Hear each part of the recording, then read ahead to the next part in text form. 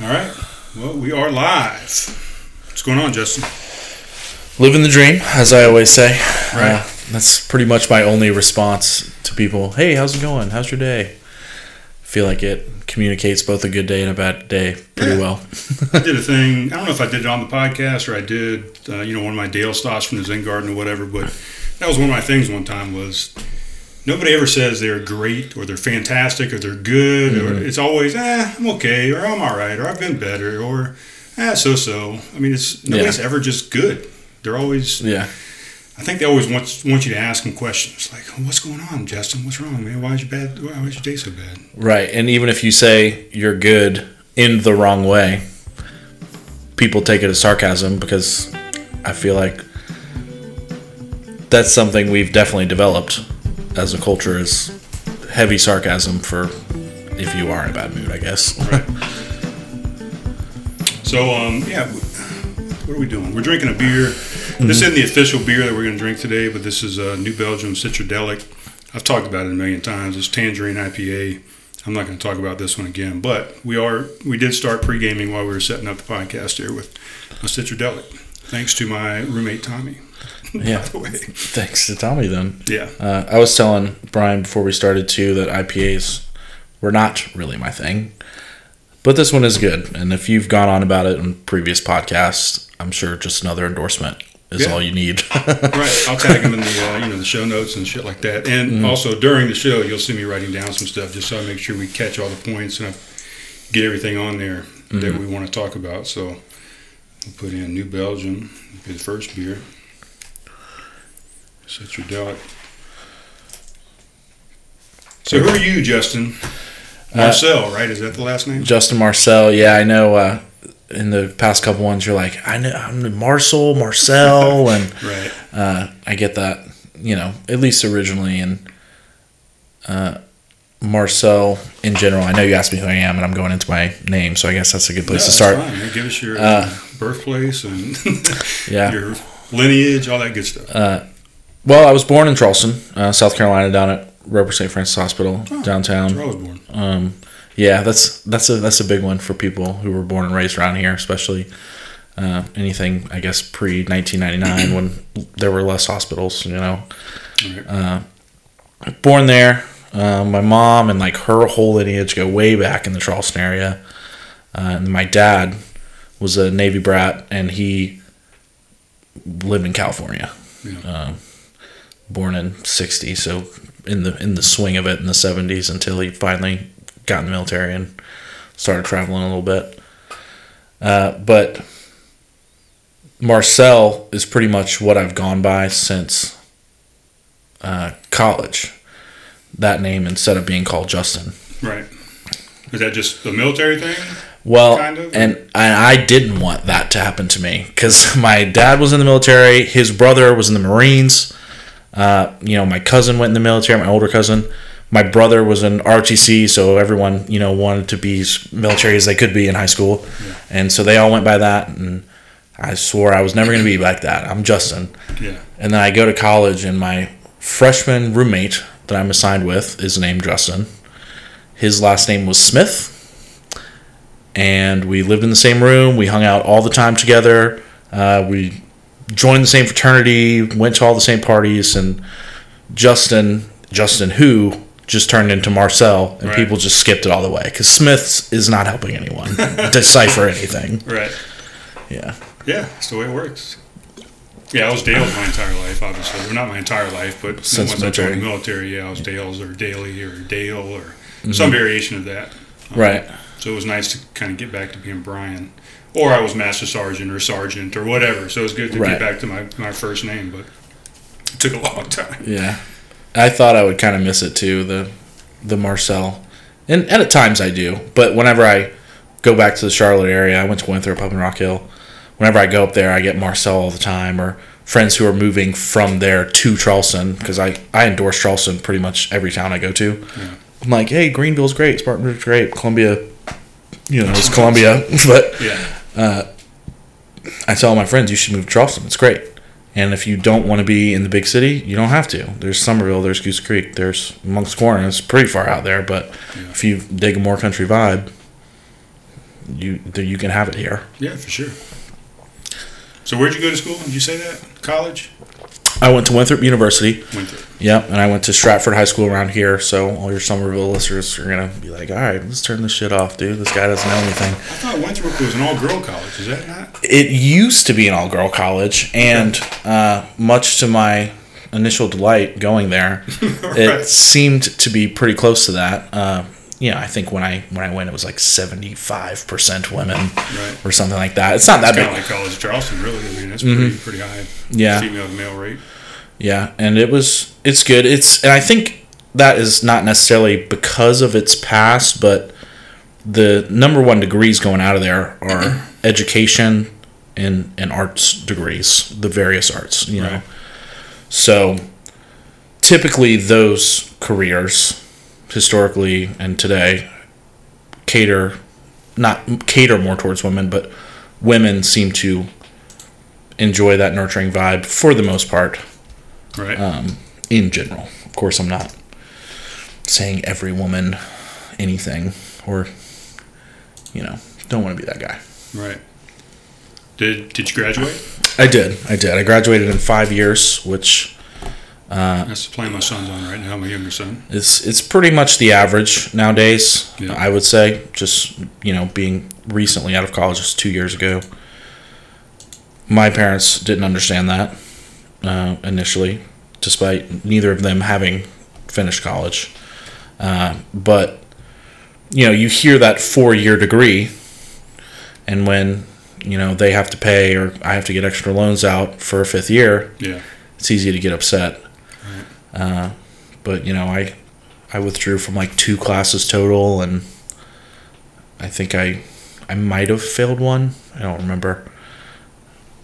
Or I didn't get a high enough grade in it because it was required for my major. You have to have a C+. I got a C-, so I had to retake it. But Really? C- doesn't get you anything anymore? well, it was my capstone class, and the capstone class is like your final class, the hardest one in your major, and that's kind of to put all your experiences together and say, I'm worth a degree. Like, you taught me enough to where I deserve it in finality, I guess.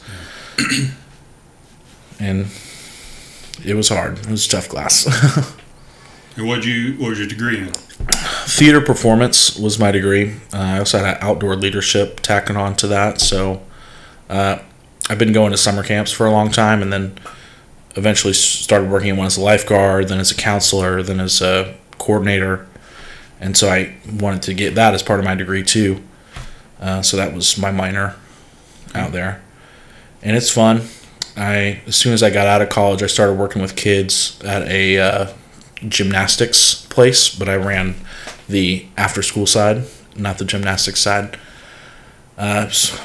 Anywhere from 180 to 220 kids, and I was in charge of staff of like anywhere from, depending on how many kids we had that week or whatever, 16 to 22 staff.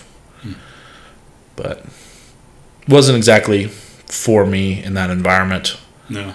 Because But the summer camp stuff, were you in charge of like the talent contests and things like that, or did you put on some theater type things and use that degree at all, or what? Yeah, there was a summer camp right near Winthrop that was called Bethel Woods, and they had a specific. So you have like your standard camp 1 week, you have adventure camp, and we had one called MAD Camp, MADD, and it was music, art, dance, and drama.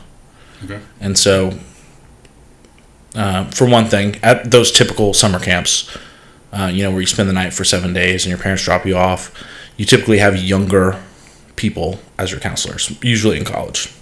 And so, me and whatever other counselors maybe majored in dance or majored in art or music would kind of take those kids and train them for a whole week in a little crash course, and then on the last day before the official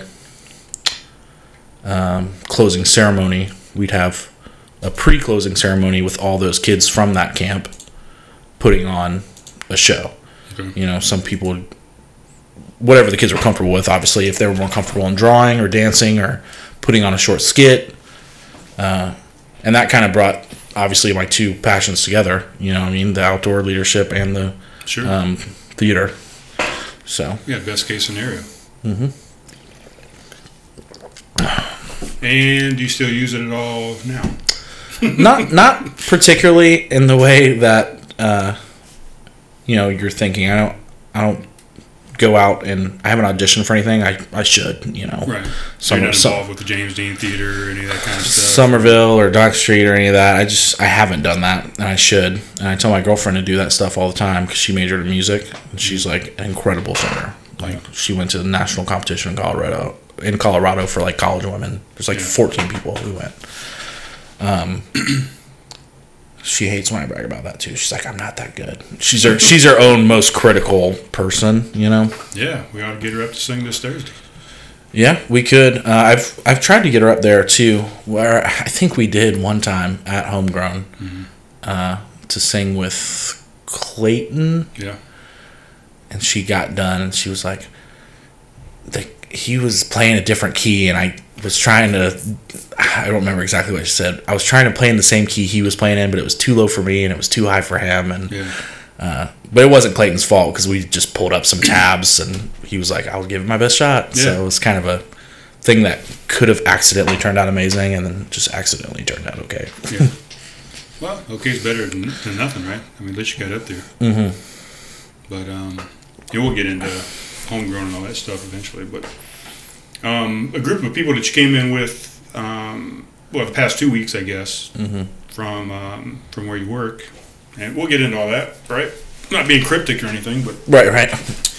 They were like half of them were teachers, right? I mean, yeah. So, how did you? Are these all your friends, or these were just people that patroned and came into the trivia? So a mixture of both. When I initially decided to start the trivia, I wasn't 100% sure which of my high school friends were still here, or which of my college friends had moved here, or any mixture of that. So I literally person by person went through my page and said who still looks like they're in this area, whether it based off currently lives in or currently works at, and then invited all them, individually. And then I created the page, created the event, and got some sparked interest, especially from some people that I hadn't talked to in a few years. Like, hey, you're back in town, trivia sounds fun. My theater teacher from high school showed up. Never would have expected that.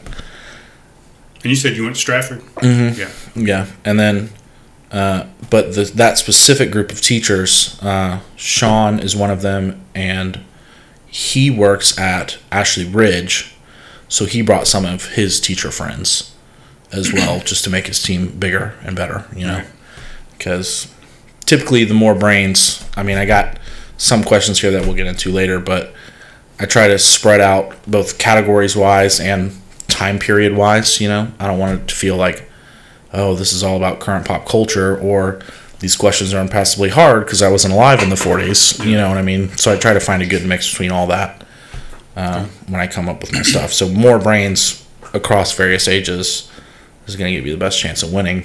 Okay. Well, I guess since I brought us into this to this part of the topic, explain what we're talking about here. What are we talking about? So it's Wise Guys Trivia is the name I came up with for this. Pretty clever. Yeah. Well, and I looked at I went through a couple things before that, and I ran a couple of them by Hannah. They were let's hear those. Questionable. Smart ass trivia is what I was originally thinking. Okay. And then I was like, maybe I don't want a cuss word in my actual name of my company. Yeah, I don't think Groucho is going to want that. Yeah. Smart aleck trivia, and then I was thinking, like, what is that? What I'm talking about? Like, I don't want it to be like genius trivia or something pretentious, but something kind of funny, lighthearted, and maybe something. You could poke fun at the other teams with, like calling me a wise guy, calling another team a bunch of wise guys, and it could mean positive, or like you could be losing, you could be winning, right? And that was just kind of how I landed on that. And I initially was talking about smart ass trivia, and Hannah immediately shut it down. She was like, "No, that is a terrible idea." Which one? Smart ass trivia. Yeah. But so that is the name of the trivia. It's hosted at Groucho's Deli, but they're in the one in Somerville. It's purely a venue. I found out 115 North Main Street, correct? 118. 118. 118. The other direction. 115 is your place, right? 117 South Main Street is mine. Yeah, so yours is 118 North. We just confused the hell out of everybody, but just get on Main Street, you'll find it. Mm-hmm. Let's put it that way. I think, I haven't looked this up, but just from watching you look it up last week, if I'm remembering correctly, I think the railroad tracks is what separates the North and South. Might be, yeah. Yeah, I didn't do any further research. Yeah. I just thought it was weird. We were like right down the road and well, North and South. That's the deduction I made, but I could be completely wrong. Yeah. So no, it makes sense. Yeah. That's a good delineation, I guess. Mm-hmm. Yeah. But it's it starts around 7:15 at the Groucho's in Somerville. Oh, wait a minute. What did you say? 7:15? Yes. 7:15, and then it goes to 8:30, right? About 8:30, yeah. Sometimes we get out of there closer to 8:45. I mean, we usually show up to your spot around 8:50 or so, but that's people finishing their last beer, paying their bills, tipping the waitresses, going around, kind of mingling a little bit. Mm-hmm. And I try to, sheepdog everybody out of there because Groucho's closes at 9. I don't want them staying. They do close at 9. I don't want them staying too late cleaning up after us, but sometimes it just happens when everybody's having fun. So, right. But with Homegrown being open later, it's a no-brainer, especially with the $3 draft beers posted $2 bottles. Yeah, for sure. So you $2 bottles at Groucho's? Mm-hmm. Yeah, it's $2 bottles for all your basic. What do you have down there? I don't know. Yeah. What's the beer selection down there like? So we have your basic stuff: Mick Ultra, Coors Light, Miller Lite, Budweiser, Bud Light, Corona, that sort of stuff. And that's your $2 kind of selection. But we have local beers as well. The canned Washout Wheat from Holy City. We have the canned Pluff One Porter from Holy City. The canned Tides Frothy Beard. The Jalapeno Ale Frothy Beard. Yeah. Lagunitas we have, and there's always one I forget. We have the Elysian Space Dust IPA there. None of them are on draft, right? These are all can bottles. These are all can bottles. The only beer we have on draft is because there's only one small kegerator, is an Oak Road beer. It's it's the Jogging Board. Yeah, that's the one we have, and that one's going to be out soon. So I mean, maybe even by Thursday that'll be gone. So it'll be something else. That's probably the most popular beer that they sell. Yeah, and it's a nice light beer for the light beer drinking crowd. Yeah, and not too many people really, except on Thursday nights during trivia, come to Groucho's to drink. Right. They come there for some food and maybe a beer. Yeah, but. And how long has this location been open? I know Perfectly Frank used to be in there, right? Mm-hmm. So this has been a year, maybe? It's less than a year? It was a year. I think December 8th, if I'm right, and I haven't been there since then. I haven't been here the whole time. I moved back to the area in July. Okay. So definitely wasn't here when I left, and when I came back, it was. But I believe it was a year on December 8th because they were open for the Christmas parade last year. Okay. So that sounds about right. Early December. I didn't really even know about them. I mean, I knew about them. I guess I'd driven by because I used to work at Coastal Coffee, mm-hmm. and then I worked at Oak Road. So I know Oak Road had some menus over there you could order and go pick up some Groucho's, bring it back over there. So yeah. And I started over there this past February, so I guess it was a couple months after you all had opened, I guess. So. Yeah. Well, and I'm surprised. Does Oak Road serve food? They don't serve their own food. They always have food trucks come in, or the kitchen over at Coastal Coffee does food for them on Wednesday and Thursday nights, I think. So okay, yeah. At least that's the way it was when I was over there. I was about to say, if they're letting Groucho's people come in with Groucho's boxes, I assume they don't serve food. Yeah, you can bring whatever you want. They have some pizza menus in there. They got food trucks that show up. Like I said, people at mm-hmm. the kitchen at Coastal Coffee opens up a couple nights a week. So yeah, you bring in whatever you want. Yeah, that's very cool. But you guys still don't deliver, right? Or, so we have. I know you do a catering thing. We deliver catering, so bigger orders. 8+ people. Right, because I was always at work at Oak Road, and I was like, "Oh, this looks great. I'm going to order some Grouchos." And I called up, and they said, "No, we don't deliver." Yeah, go pick it up. What they have now is it's not Uber Eats, but it's an app like Uber Eats. It's Grubhub. Okay.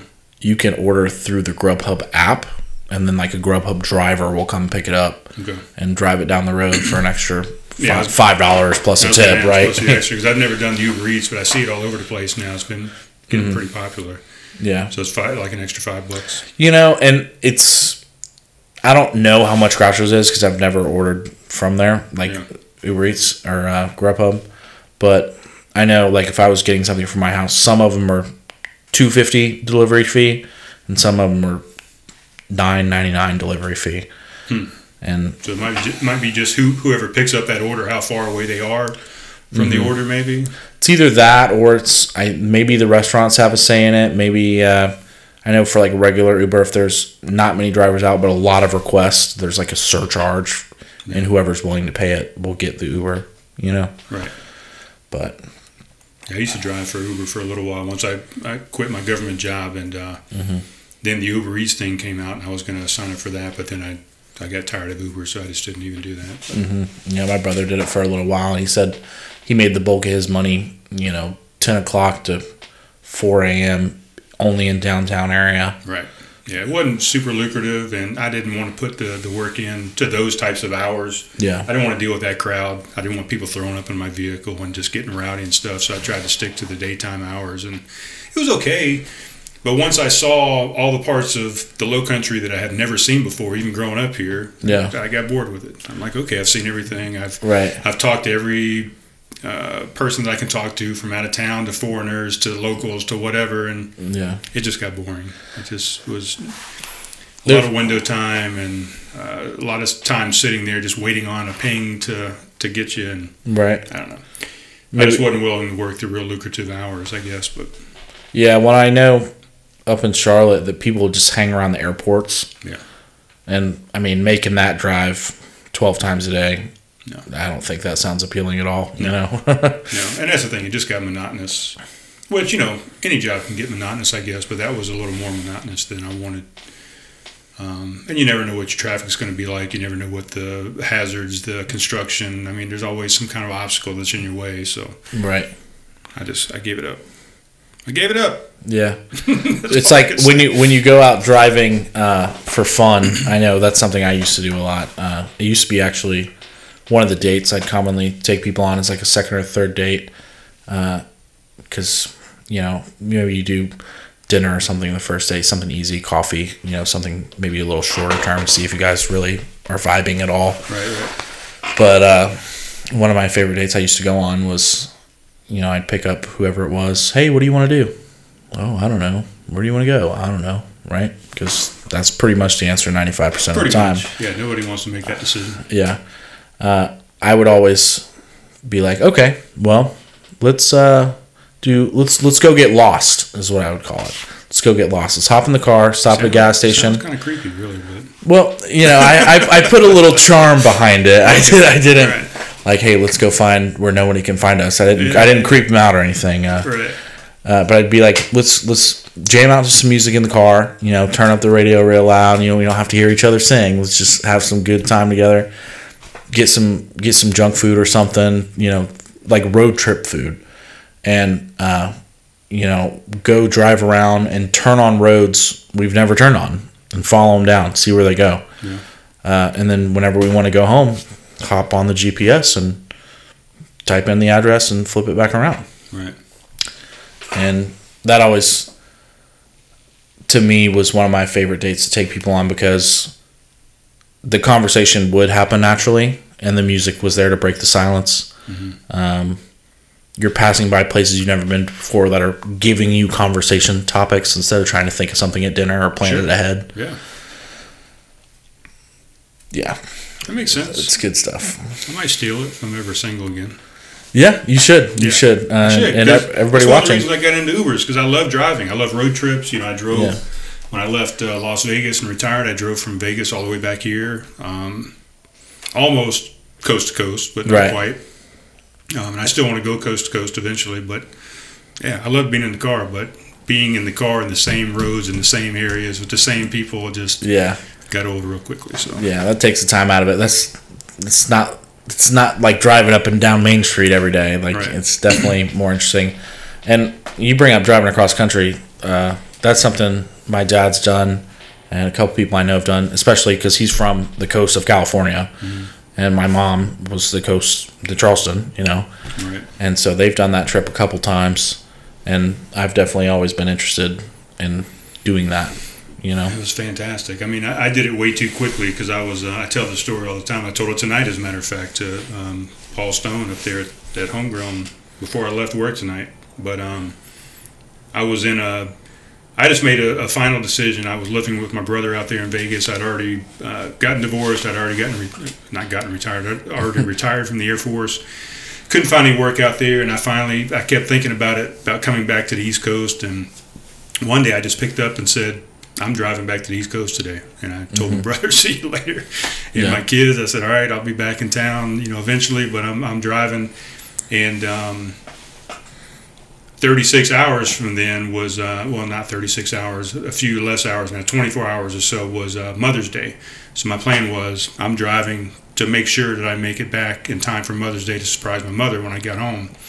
And I got here about noon on that Sunday, on that Mother's Day, and walked in the house and surprised everybody. But I drove 36 straight hours. I took a nap for 1 hour at a gas station about 5 a.m. in the morning because I just couldn't keep my eyes open anymore. Took a nap for about an hour, got back on the road, 36 hours straight. So I didn't really take time to see what I was driving through. So I really want to do it again where I take just a couple weeks and stop out at different places. Do it 4 hours at a time or 6 hours at a time. And stop out, get out, see all the landmarks, all the popular towns, breweries, whatever. Yeah. I think one day, both my kids are still out there. So one's in Arizona and one's in Nevada still. So I'm going back that direction eventually in a car. Yeah. I just don't know when yet. I know. What was I about to say? I have only driven as far west as Tennessee myself. I've flown to California to visit family, multiple times. But for someone who has a date specifically around driving a car, I haven't gone very far west. I've driven a car all the way up to Connecticut, which is about a 12-hour trip. My big brother in my fraternity lives up there, and me and him are really close, and I've went and visited his family a couple times, and his grandma and his mom, and just spent some time with some people who made one of my favorite people, But yeah, definitely the mountains are something I didn't really even see much of my childhood at all. So like going to Tennessee a couple times in college for like renting out a mountain house. It's blowing my mind just how massive these things are, because I went to New York. I'm like, man, look at these skyscrapers. And there's nothing compared to the mountains, Whew. Yeah, it's big. Speaking of Tennessee, you can go up to Tennessee and visit Slayton Johnson, as a matter of fact. He does our music for the show, and he runs a river rafting guide, or he's a river raft guide up there, so in Gatlinburg, Tennessee. And fantastic. If you want to go up there and have a good time, hook up with that dude. I'll give you a card before you leave today. Yeah, and I've heard you talk about him. I think it was maybe the last one you were talking about it. Yeah, every now and then I throw him in there. Yeah. I've done a couple of whitewater rafting stuff too. Out in Pisgah National Forest, like right on the border. And that was part of my outdoor leadership thing that we did in college. We'd take these trips and just go hike 14 miles, go whitewater raft, and it was scuba diving even, but it's usually like on your spring break or, before school starts during the summer, after school ends in the summer. Right. And it's, extra money, of course, that you're paying the school because you get college credit for it, which is super cool. Yeah, very cool. But those are some of my favorite memories from college, is going on all these outdoor trips. Yeah. So I love sort of stuff like that. And if we get to hook up with... time to get back up there, yeah. Yeah. We're going to open another beer. Yes. And this is our... Empty, right? Yes, this is our featured. It's our official beer. Yeah, we're going to talk about, Oak Road has been real good to me, so I got an Oak Road beer tonight. I used to work over there. Those guys have been on the podcast, episode something or another. Look it up. I'll post it in the show notes. You can kind of take a look at those guys, Ben and Brian, when they were on. Let me write them down here. Ben and Brian, Oak Road. This is the Schwartz from Oak Road Brewing Company. It's a Schwartz beer. What is a Schwartz beer, you say? Well, Schwartz beer is or black beer is what it's called, is a dark lager made in Germany. They tend to have an opaque, Yeah. black color with hints of chocolate or coffee flavors and are generally around 5% ABV. They are similar to stouts in that they are made from roasted malt, which gives them their dark color. So that's what a Schwartz beer is. Basically just a dark kind of lager. This one is 5.25% ABV.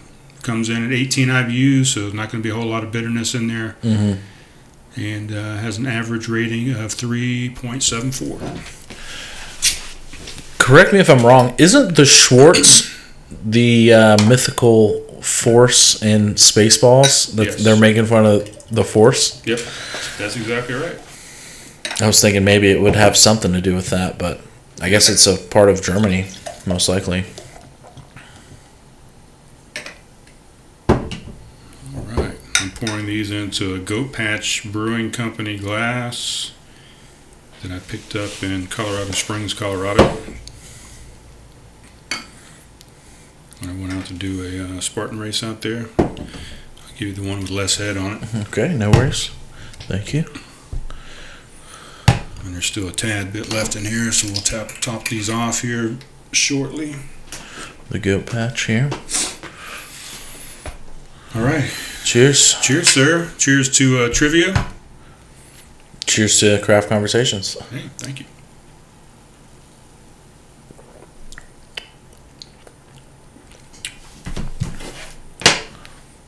Roasty.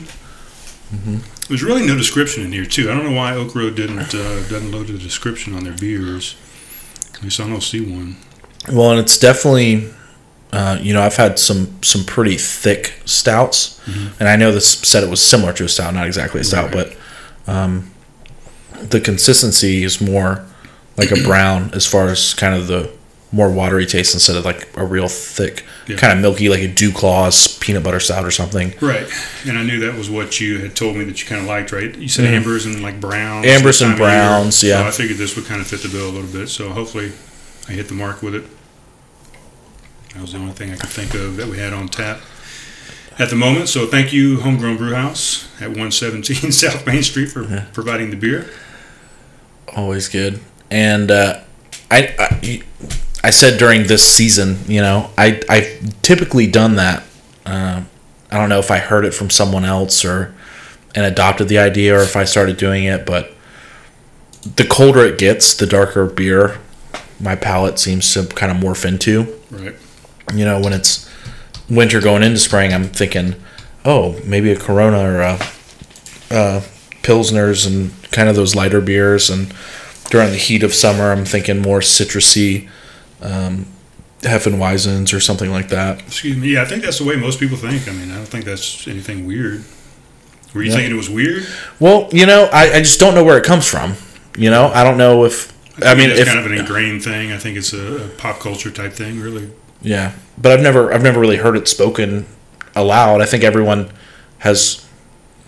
I mean, I've had people agree with me, and you've said other people have said it, obviously outside of my presence, so I know it's not just me. Well, I mean, it doesn't even have to be people saying it. You can actually go to the breweries during seasons, and you'll see the types of beers that they're brewing. I mean, they're conditioning you to think that way because that's the types of beers that they're brewing during those seasons, I think. Yeah. So I guess maybe... Even like Homegrown Brewhouse right now, we've probably 25 to 35% of our wall is all dark beers right now because of the season. So even us, we're ordering seasonally, I guess. Yeah. Well, I guess that is them conditioning us then, because they probably got the idea from us buying it so much that we like it, and they're selling it so much that we like it. Right. And I don't know who probably started it first. Which came first, the chicken or the egg? Right? Yeah, exactly. Yeah. Well, in that conditioning, for that sort of thought goes into far more than beer, I would assume. Just about everything in society. Yeah. I did there was a class in college called HMXP, was the shorthand version of it. Human Experience is the name of the class. Okay. And everyone had to take it. Like, everyone who went to the school had to take the class. And there was a piece that I did a project on, because it was basically a bunch of short articles that would be presented, one different one every class, in relation to the human experience, either how we deal with each other, how we deal with a higher power, how we deal with ourselves, our families, whatever. It was just kind of like a sociology type class. Mm-hmm. But it was discussion based. It was debate based. It was works that we would talk about that didn't necessarily have a right answer, just a point they were trying to get across, and we would all talk about it. Right. And it was proving that everybody has their own perspective on things. Mm-hmm. I guess. It was my favorite class because we would get in these conversations, these arguments, and when I say argument, I don't necessarily mean hostile. You know what I mean? And it was cool to have those conversations without getting mad at each other, because like mine specifically was on self-reliance. Ralph Waldo Emerson wrote a piece called Self-Reliance, and I am an atheist, or I don't believe in God, so I guess I'm an agnostic because I can't confidently say there is no God, because how the fuck would I know? But somewhere in his piece, and I'm not sure what his specific religious affiliation was, but he was talking about that conditioning, about how just because your parents are Christian, maybe that is why you're a Christian. Or just because your parents like amber beer, maybe that's why you like amber beer so much. Sure. And so the whole idea was to, do you think the things you think because you actually came up with that? Or has someone conditioned you to rely on someone other than yourself? Yeah, absolutely. And I did a little experiment in that class, because that was like the class I was leading. And I said, okay, everybody divide up into your religion. So I'll say, if you're Jewish, go over here, Muslim over here, Christian over here, anything else over here. And it was just anything else and Christians, and the 2 or 3 people in the other corner, said they were atheist or agnostic or something. And then I went a step further and I said, okay, Methodist, Catholics, Presbyterians, Russian Orthodox, Greek Orthodox, whatever, divide up by denomination. Mm-hmm. And then I had, okay, everyone, I read the little piece about, relying on yourself, and picked out a couple lines from that short little article he did, and said, okay, so we're challenging what our parents have taught us. So we're taking it to religion, because I think that's going to generate the most conversation. Catholics, raise your hand if your parents are Catholic. Methodists, raise your hand if your parents are Methodist. So not only the concept of Christianity, but even the denominations, like every single person raised their hand. Mm-hmm. And I was like, have you have you researched that perhaps even believing in God, that you're more of a Presbyterian than a Baptist? Maybe they spin things a little more towards your way. We're at a liberal college and the Baptists seem to be a little more conservative. Have you looked into that? And it just started a whole great conversation for that next hour of class. Sure. And people, despite talking about religion, weren't getting upset. They were saying their point and listening to other people, and it started a great dialogue without people getting angry. And typically, when you talk about religion or challenge it in a group of religious people or non-religious people, atheists do it too, they seem to get high and mighty on whatever their stance is. Yeah, everybody's going to get defensive. It's me against you, us against them. It's a good experiment. And it's funny because I was raised Episcopalian, but I decided on my own to go to be a Baptist. And of course, now I'm an atheist, agnostic, whatever. I don't know. I mean, just like you just said, I don't know. I'm not going to choose a side. A lot of people are like, well, what if you're wrong?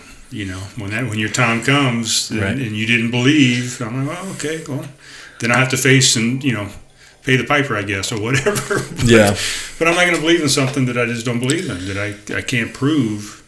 I don't know. I'm getting off way on a different subject, but yeah, I wouldn't have been the one that raised my hand and said I'm the same because I wasn't. I went to the Baptist because that's where all my friends went. So and that brings me up to another subject that I listen to Joe Rogan quite often. Obviously, you know, he's a big part of why I do this podcast. But he had Jordan Peterson on here recently. I don't know if you listened to him or not. I know that was one of the first conversations I believe you and I had, was talking about, after you gave me your craft conversation card, I was like, are you based like kind of on a Joe Rogan vibe? And you're like, that's exactly what I'm going for. Right. So I was listening to the Joe Rogan, the latest Jordan Peterson, because Jordan Peterson's been on there quite often. And they were having the same discussion, a similar discussion, as far as where do you get your values from and why are you like you are. And really, parents have, according to Jordan Peterson, and he's a psychologist and does a lot of stuff with this type of conversation, but according to him, very little of what you are really comes from your parents. I mean, you spend more time around your friends, you spend more time around maybe their parents, you know, at sleepovers, whatever. You spend more time in a school setting or on a playground, and you really pick up more of who you are from other areas besides your parents. And a lot of times you're against what your parents want you to be or want you to think or want you to do. So it's really more society that kind of molds you into who you are. Now, religion might be its own little niche that really comes from your parents. But it was interesting. If you haven't listened to that episode. I have not listened to that episode quite yet. It's super deep. Yeah.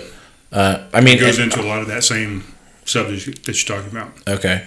Well, I know just based off what you said about society shaping it and what I assume is on this other podcast, if I want to throw in something original, even though I haven't seen the other one, working with kids at that gymnastics place, the kids acted very different once their parents showed up. Yeah. You know, you could see kind of the most outgoing kid there, you know, maybe the tough guy or maybe the shy one. Completely opposite when their parents show up. You'd have a kid who's been kind of quiet all day, kind of hard to get out of his shell. Maybe you have to do more one-on-one time or smaller groups to get him to break out a little bit. As soon as their parents show up, you know, sure, you have that love and affection, and with kindergartners it makes sense. But, you know, when you have that 7th or 8th grader kind of really break out, you got to think that family environment is the opposite of how they are in society, which was kind of a point you were making. Which is strange that it works in the opposite way of turning someone shy into someone not shy. And I don't know. It's very strange because it seems to almost always be opposite in the kids. Yeah. Like almost every time the kid will flip an opposite switch when the parent would walk in. Right. And yeah. Well, that's interesting. So you think almost every time. Yeah. Based off what I've seen. Right. I feel like, I don't know. I had this discussion with myself one time on a podcast. I can't remember what episode it was, but I talked about this to myself. But, yeah, I wonder if it's just, you know, is it the real pushy parents that kind of get the kids turned off and they want to go somewhere else? Or is it, because I feel like my kids, and I'm biased, I guess, but I feel like mine kind of really did get molded into the way that my ex-wife and I wanted them to get molded. I feel like they are definitely a shell of us. I mean, or a clone or whatever. They believe in the same things. They kind of act the same way. They got interested in the same type of career paths and those type of things. So, but we never pushed it on them. So I think that's maybe the key. I think is being pushy and saying you need to do this, or you will be a baseball player, or you are going to be the best football player ever, or you're going to be great at math, or you're going to be a doctor, or whatever. We gave them choices and said, look, you know, I grew up Episcopalian, your mom grew up Southern Baptist, there's all this other religion out there. You go out there and find your your path. You go out there and do the research and look at everything and make your own decision. Don't let us make the decision for you. You know, this is your life. You got to live it. I'm not going to live. You're not going to live my life through you. You know what I'm saying? And which I think is what a lot of parents do. They try and pick up all their shortcomings and try to let their kids carry on that baton or that torch or whatever. Yeah, I think there's a line, and it's not definite, where you take those formative years and, you know, where you are guiding them a bit stronger. You know what I mean? In their general rights and wrongs, good and bads of whatever the parents believe. And when you kind of hit that third grade mark, I'd say parents either tend to keep that train going, or what it sounds like what you did, kind of take back off the throttle a little bit and maybe make that tight guideline of right and wrong, good and evil, a little wider, so you're still not letting them get too far in either direction, just as a loving parent, you know. But I know, especially with the kids who are super outgoing in the society and then super shy when their parents came in, I feel like maybe those parents kept it on tighter at home. Yeah. So they're exploring and learning and curiosity, maybe getting hurt by it, but not detrimentally. They were only able to do away from their parents. Mm-hmm. And it usually causing them to act out a little bit, you know? And it's not on them. You know, at a certain point, maybe when they're putting their hands on someone else, it becomes on them. Because there has to be consequences for that. But running it too close to the chest, especially as they get older, is definitely going to show that opposites that we were talking about around your parents. Yeah.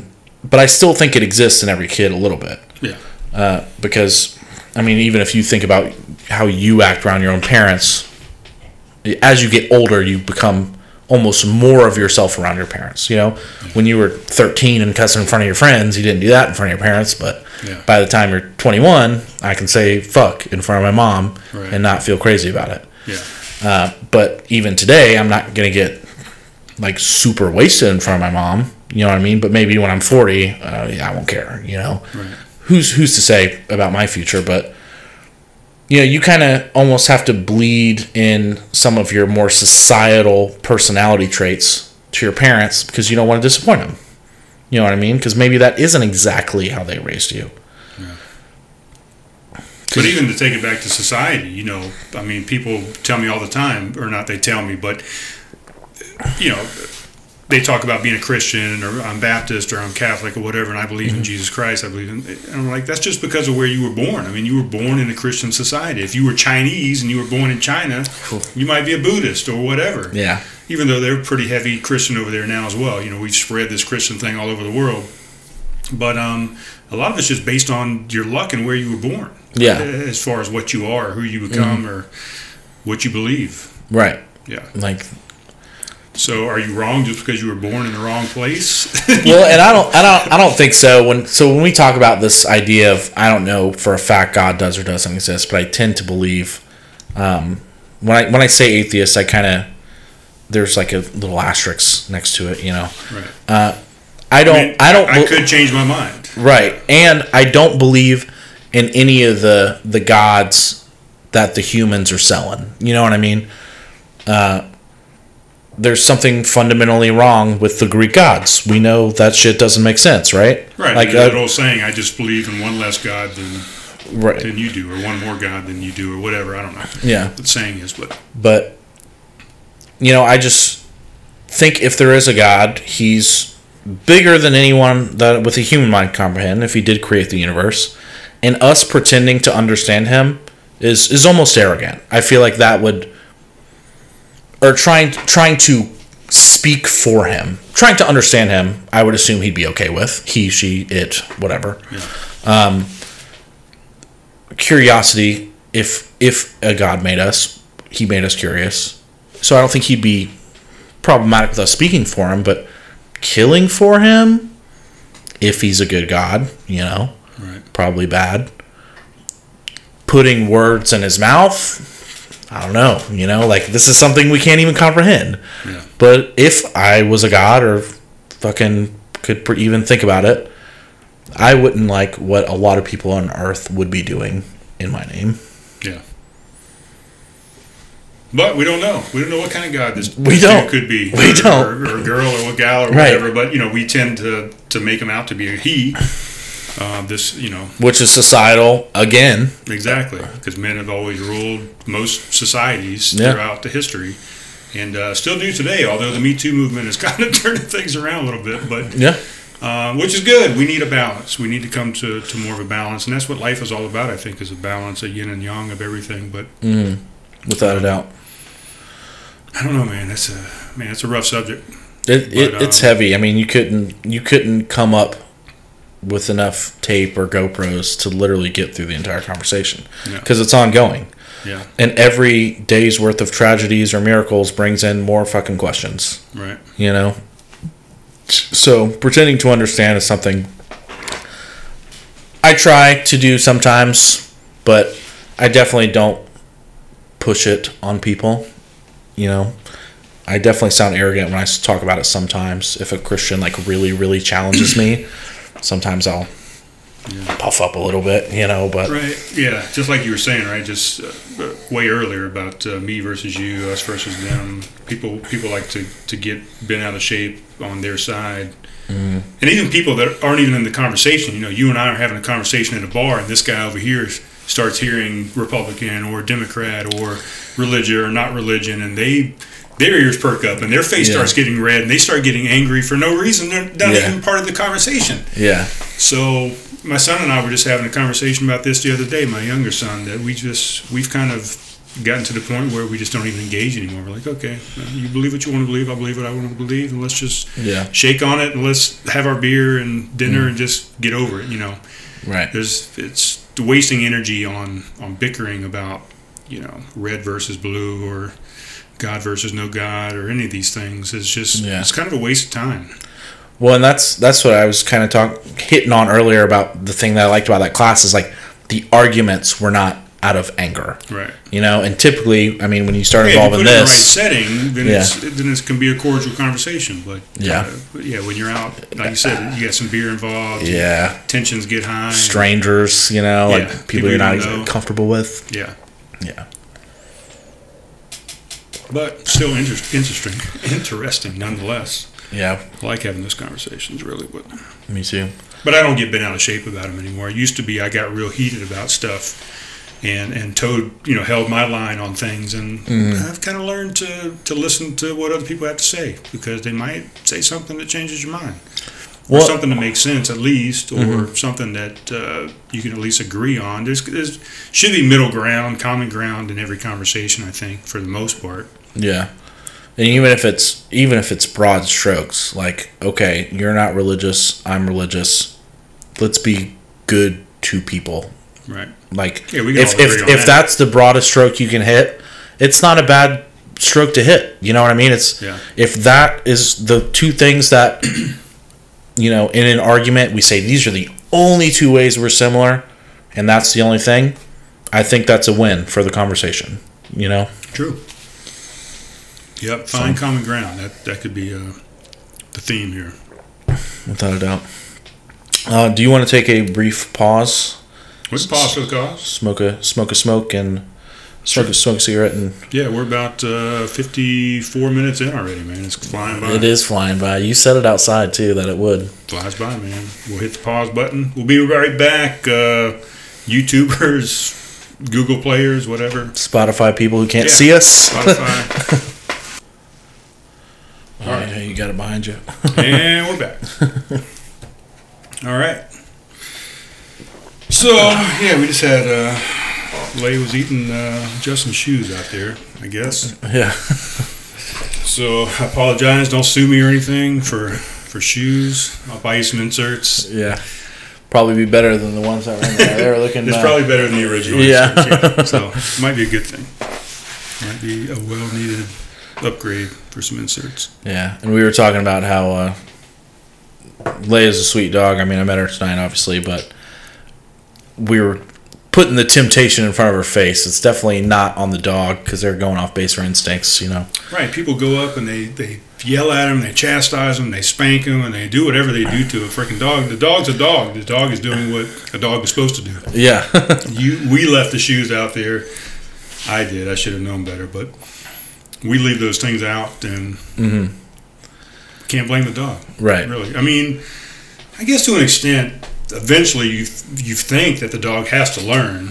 So, I mean, I guess there's some point where the dog is to blame, but yeah, well, maybe. I don't know. From the little bit of dog training stuff I've heard people say, you know, I don't know if there's research to back it up, but I think so, you know.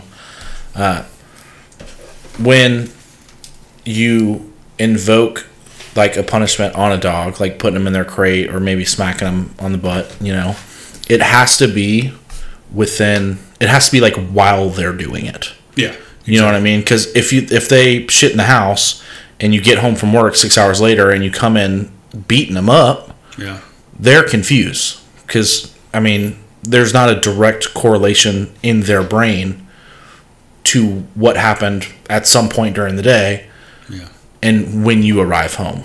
Because they think, oh, my owner's home. I love my owner. And then you start hitting them. Yeah. They think the negative activity is greeting you at the door at that point. Yeah, you're absolutely right. Yeah. Yeah. They don't correlate to the right thing.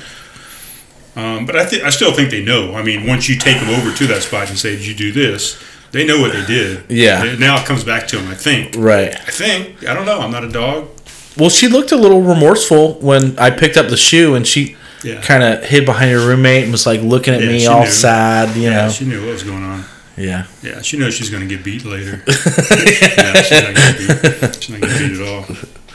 She gets too much love. Maybe that's the problem. Too much love. Can you have too much love? Probably. I think so. I mean, there's chafing involved. Maybe. Probably, yeah. Well, when obsession comes into it or unrequited, you know, that could definitely cause some problems. We're still drinking the Schwartz, by the way. We haven't got anything different.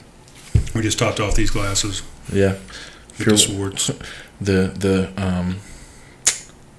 what do they call them in movies when like glasses are different fills throughout the same scene, you know? Right.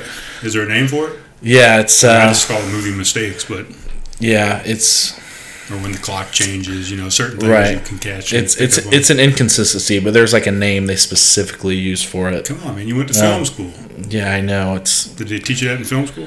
Well, and we didn't really focus too much on film. I mean, we did, you know, some stuff obviously, but man, that's gonna really bother me, the fact that I can't remember it right now. Yeah, it'll come to me. I mean, I could look it up. No, it'll come to me. We'll be having a conversation, then I'll just say a random word and we'll be there. Yeah. But yeah, this beer is good. It's very good. And they do a good job. I mean, they're a German-centric brewery over there. They do a lot of German styles, and I think they do them very well. You know, I'm going to be honest. When they first opened up, I hated Oak Grove Brewing Company. I'm not going to lie. Yeah. But now I'm one of their biggest proponents. Proponents? Yeah, that sounds right. Supporters, I guess. I don't know. Yeah, I mean, I wouldn't have worked there if I didn't enjoy their beer and like their beer. I wouldn't push anything that I don't like. So they definitely got a lot better. But out the box, they weren't that great. Yeah. They had some chemical sanitation problems, whatever. There was some off flavors in their beers, and they were a little thin and whatever. But now they've got it dialed in, I think, and they do very well for the niche that they do, which is German-centric style beers. So right, picking a niche is an easy way to get an audience, you know. Picking a target audience. And I know Legal Remedy Brewing Company up in Rock Hill, when they first opened, they were a smash, and like all their beers were great. Yeah. And I think over time, maybe they've, you know, cut a corner here and bought a little bit cheaper of this or a little bit cheaper of that. Sure. And some of their more recent beers that have the same name, you know, just a new batch or whatever, haven't been as good as those original batches we got. And that may just be me kind of honeymooning the experience for when they first opened. But I think it could be a lot of things, right? Yeah. I mean, it could be there's been better stuff that's come out since then that you've tasted, and now that doesn't taste as good as it used to because you've tasted better things, because things evolved at other breweries or whatever different beers that you've drank? Or your own palate evolving as well. Yeah. True. But, like you said, they could be cutting some corners and realize, whoa, this is expensive to make this beer. Let's cut a corner here, cut a corner there, and make it cheaper, but continue to make it. But I've had the same thing, you know, a lot of beers that we get on the wall at Homegrown that I tasted. There's one on the wall right now, as a matter of fact, the D9 German chocolate cake. I remember having that a couple years ago. I thought it was phenomenal. Yeah. And now it just doesn't seem that phenomenal anymore. And I don't know if it's just because there's better stuff out now, or it's because they've done something different with the batch. Well, and I've heard D9 many times, and a few years ago, people were ranting and raving about D9. Yeah. And last time I saw them, they had a tent at a little beer / music festival up in Charlotte. My buddy Brett put on. Brett and my friend Joe Campo put on just this reggae. It was called Jamaican Me Hoppy, Hoppy. Yeah, and nice. It had Jamaican reggae music and hoppy for the beer, obviously. Mm-hmm. And it was a great time out there. But that's the last time I've seen D9 kind of really advertised anywhere. Yeah, you know. I know most bars I go to don't really have them on tap. Not frequently, anyway. Yeah. And we haven't in the past because, you know, we used to be just South Carolina beers and that was it. So we've just now started venturing out and getting other stuff on tap from other states. But yeah, they've always been a big name since they first hit the scene. You heard D9 all the time. Yeah. So I don't know if I don't think they've gotten bad. I think just so many breweries have popped up. Yeah. Since they did. Right. And then a lot of times, or sometimes, not all the time, I don't think, but, you know, people talk about the big box beer conglomerates, InBev and those type of things, buying these smaller companies, and then their beer kind of gets watered down and is kind of shitty. Right. I don't know. People talk about it all the time, so I don't know if that makes it true. I don't think I've really tasted that in the people that have sold out, the Wicked Weeds or the Goose Islands or whoever. Pick a brewery that's sold out. It's sold out, I guess. Yeah. You know. As far as it's business, as far as what I'm concerned, but I don't think they're any of those that I just mentioned. I don't think I've tasted a difference in their beers, but a lot of people say they have, and I don't know if they're just parroting what they've heard other people say, and it's not true because I don't see a difference. The group think and the hive mind kind of taking over. I personally, of the ones you have named, have not tasted a difference in any of Wicked Weed's products at all, and that's a brewery. Every time I go to Asheville, I'm going to Wicked Weed. Right. At least one. And some people won't even go there anymore. I'm like, come on, man. They still make good beer. But people just want to support the little guy, and they're not the little guy anymore. Mm-hmm. You know. Well, and then you support them so they get big, and you can enjoy more of their beer in more places. And then as soon as it happens, they sold out. Yeah. Which now we're gonna leave you. Yeah. And go nice friendship. Go to the shittier brewery down the road that hasn't perfected their stuff yet, and make them big. You know? And then they'll sell out, and then you got to find another guy. Right. So it's kind of working backwards of what you think economy would do. Yeah, it seems like, hey, I've been with you guys since day one. Congratulations, you made it big. You get a few $1 million from InBev. Yeah. You know, let me continue to drink your great beer that's now distributed even further than it used to be. But then a lot of people talk about, well, you know, InBev and all these other companies. I don't want to just pick on InBev, but they actually get a portion of a cooler, you know, at a grocery store and whatever. So they're pushing other guys out of those coolers, the little guys out of those coolers, because they're taking up and buying up all the little guys. Right. And they're taking up more cooler space. So I can see the arguments in some instances, but yeah, I don't know. But I'm still going to drink the beer. I don't care. If you want to have a pernicious and you're trying to do it in California, then you're going to be glad that you supported them all those years, because Asheville and California are about as far apart as you can get. Yeah, for sure. So I don't know. Speaking of beer, you mentioned all the beer at Groucho's there. Do they do like buckets and stuff? I know you sell the domestic stuff was like $2 a bottle. Can you get like a bucket? Yeah, like you do at some restaurants. Buckets, you know, it evens out to $10 a bucket, and that's how many beers in a bucket? I've never bought a bucket. 5. So, so you're not getting a deal. It's $5. Well, it's $2. Well, beer's not always $2 at Groucho's. It's $2 on Tuesdays, and it's $2 while I'm doing trivia. Okay. And then on Fridays all day, it's $10 buckets. So, okay, it's a different special every day. They have food specials on some days, they have alcohol specials on some days. But I talked to Emery and really was just pushing him to make beer a part of trivia. Because at the one I did up in Rock Hill, it was $1 PBRs, but we were right across from the school. So we'd get a ton of Winthrop kids, and that's how I started going to trivia, because I could spend 100 pennies on a beer, draft PBR, and have 10 of them, or whatever. But like 10 for the table, 12 for the table, and then if I'm winning a $5 gift card, that's 5 PBRs on one gift card. You know what I mean? For winning one round out of the 5 of trivia. Yeah.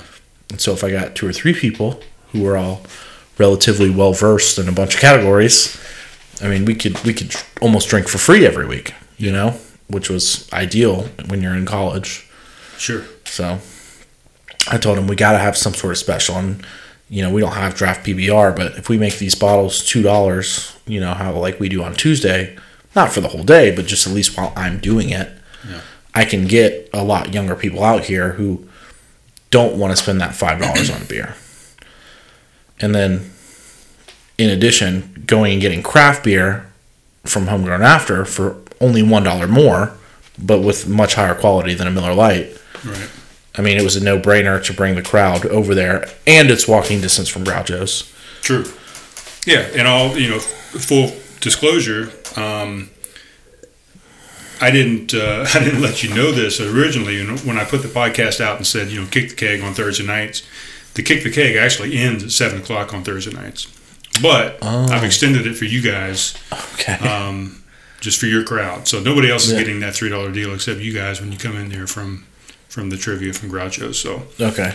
And then the same thing. I've moved the music now. So the first night you guys came in, the guy was wrapping up music and packing his stuff up, and there was no. It's music. We're playing music over the iHeart Radio or whatever. But I've asked all the musicians on Thursday nights to play 8 to 10 now instead of 7 to 9. So you guys hopefully get an hour of music, of live music. So yeah, and I know that first week we did walk in and he was packing up. Yeah. The guy looked fucking dumbfounded. He's like, he was 18 people just walked in this restaurant. Yeah. And I'm too far into packing up to unpack. Yeah. Oh man, he was not happy. But the guy we had last week. But that night was already set up. The time was already set. So he was already paid for those hours either. As far as you bringing people in, especially for the first week, you don't want to get. You didn't want to get your hopes up, I'm sure, just as much. Yeah. So after that first Thursday, I told the rest of the people, I said, okay, we're moving the time 8 to 10. To accommodate this. So hopefully it helps you, it helps me, it helps Homegrown, it helps the musician. Hopefully everybody's going to benefit from this thing. So right. And I usually get paid the night of for trivia, so I always, last week, since last week was the first week, we had him stay a little later. I made sure I gave him a good tip, talked to him a little bit, because they don't have to do that. They don't have to stay that an extra hour later, especially with other stuff they could be doing on a Thursday night, like whatever that country bar is down in Latson. They have open mic nights on Thursdays, like till midnight or something like that. Right, yeah. Fleming Moore runs that over there, the open mic, and he's the guy that actually puts together the singer-songwriter Homegrown series on Thursday nights as well. So he's in both places. So it's good that he's involved with it, so at least he knows why some of his acts are showing up an hour late, or what he's used to being an hour late. Right. Yeah. So this Thursday should be good. This is third Thursday, so hopefully there's going to be quite a few people in there on top of you guys. On top of you. Well, we've generally been filling up half the restaurant of people who are solely there for trivia and drinks. And, everybody ends up grabbing some food while they're there. But I was going to ask that same question, if it was more just drinking or if people were actually eating while they're there, too, for the trivia. It's I'd say with the younger crowd, centralized more around drinking. But, you need food to soak that up for your stomach, especially if you're planning on going out afterward, or I mean, it is around dinner time too, a little bit later of a dinner, but a lot of our teams show up maybe at 6:15 and eat first, and then by the time trivia rolls around, their trays are getting cleared off, and they can start making some room for some beer and some. We have sheets and stuff, so there's only so much room on a table. Right. What's the most popular food item over there? Do you know off the top of your head? Yes, I think pretty much at every location, the most popular item is what's called an STP dipper. STP dipper. Mm-hmm. I think it originally stood, and I don't know if this is true because there's like 1,000 different rumors that I've heard about why it's called that. But I think the one that sounds the most real is that it was originally a salami, turkey, and provolone sandwich that you dip, Okay. And now it is not that. It is roast beef, turkey, bacon bits, Swiss cheese. It's good. It's not my favorite sandwich there, but it's definitely the most popular one. Really? Yeah. I'm a big pastrami fan, so. I can't even find it. I'm going to stop looking here in a second. But nutritional information. Yeah, they got allergy menus and all sorts of nutritional menus there for your... So I've only eaten there one time, and it was something I got to go and took it back to Oak Road when I was working there. But somebody... Oh, here we go. Big Dipper. Oh, STP Dipper. There we go. God damn it. Where the fuck did it go? STP Dipper. Extra special blend of roast beef, turkey, Swiss cheese, melt, and real bacon crumbs on a fat sub roll. Serve with your choice of Formula 45 or Danish Blue. Mm-hmm. So that's what I was getting to. The Formula 44, is that the most popular sauce? Yeah, the 45 sauce. Or 45. Yeah, is like their signature sauce that they've had since the 40s. I mean, I think they opened 1941. Saw, and the main guy who owned it, Marx Groucho Marx, maybe. I always get it confused because there's like Groucho Marx was that actor right back in the silent actor, whatever. Right. Yeah. And I always get the name confused because I flip between the two every time I talk about it. But he started it in Columbia, and there's another restaurant in Columbia called Andy's, and they have like the same sandwiches, the same sauce, because they were partners originally, and then he broke off and created his own. And so there's one called Andy's, and from people from Columbia, like my girlfriend's from Columbia, there's the feud between Groucho's and Andy's. Yeah. But I mean, I think Groucho's wins because they're all throughout the state now. There's a couple in North Carolina, Georgia, and I think Andy's still just has the one location. But okay. But so, I mean, does it win just because it has more locations? I mean, maybe Andy's doing shit way better. I've never eaten one location. I've never eaten there, and so it might be better, But he's just killing it in one location. This guy's spread out all over the place, wasting money on different real estate. And well, I don't think they started even spreading it till after he died. But the fact that Andy's kind of just took those recipes. That I don't know how many of them were created together, or like how many of them were just Groucho, and Andy memorized it and put one more dash of salt in it so he could call it a new recipe. You know what I mean? And I'm making that shit up. I don't know if that's exactly what had happened, but it sounds legit. I'm thinking, what would I do if I wanted to steal somebody's recipe? But I've never eaten there, so I couldn't say. Yeah. Now I want to eat it both actually. Side by side. Test it out. Yeah.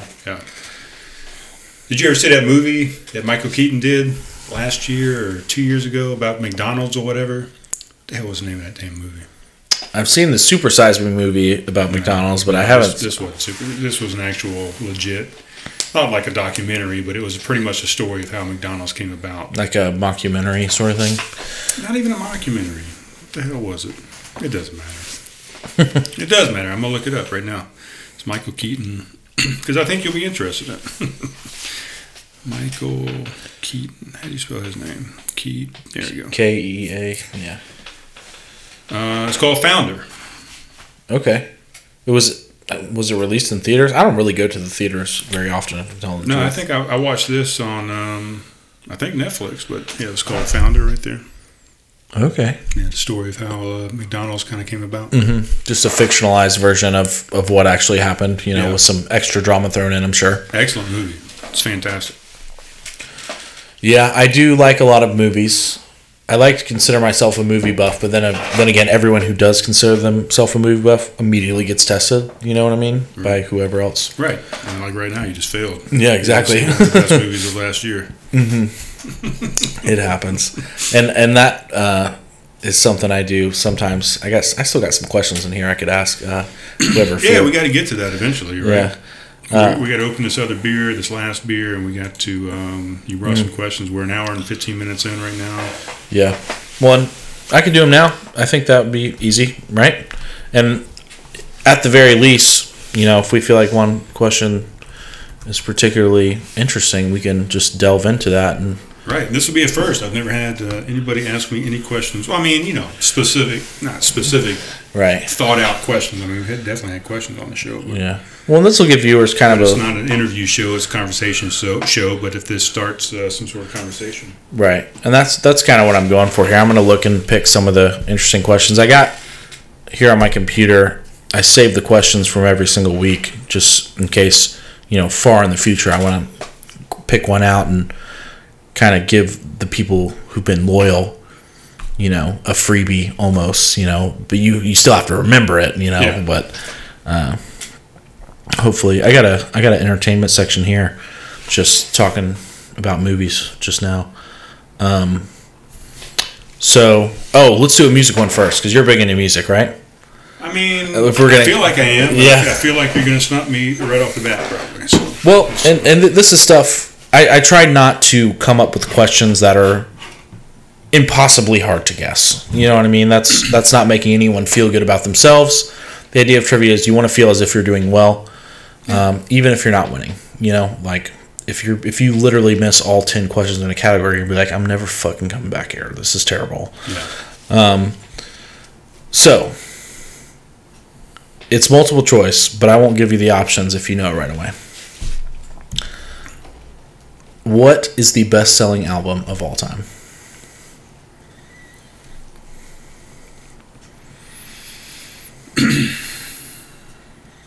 Is it a Beatles album? Can I ask questions? No, I got a Beatles question for you too, though, if you want. Okay. It is not a Beatles album.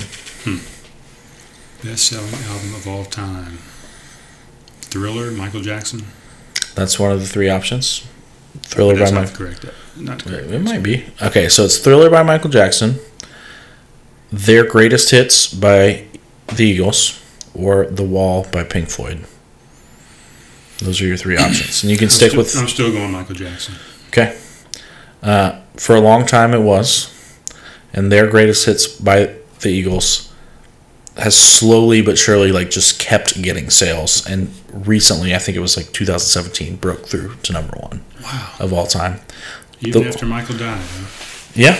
Well, and I think that might have bumped him back up for a little bit too. You know what I mean? Because if I'm remembering correctly, so Thriller's number 2, The Wall is number 6. 3 was I was thinking some sort of Beatles. Three might have been the Beatles, the one where they're the White Album. Or something. I think it was the White Album was number 3. Number 4 was Hotel California by the Eagles. They had 2 of the top 5. But yeah, that was interesting. And also talking about the Beatles. So even if I got the 3 choices, I wouldn't have even got that right. So. Yeah.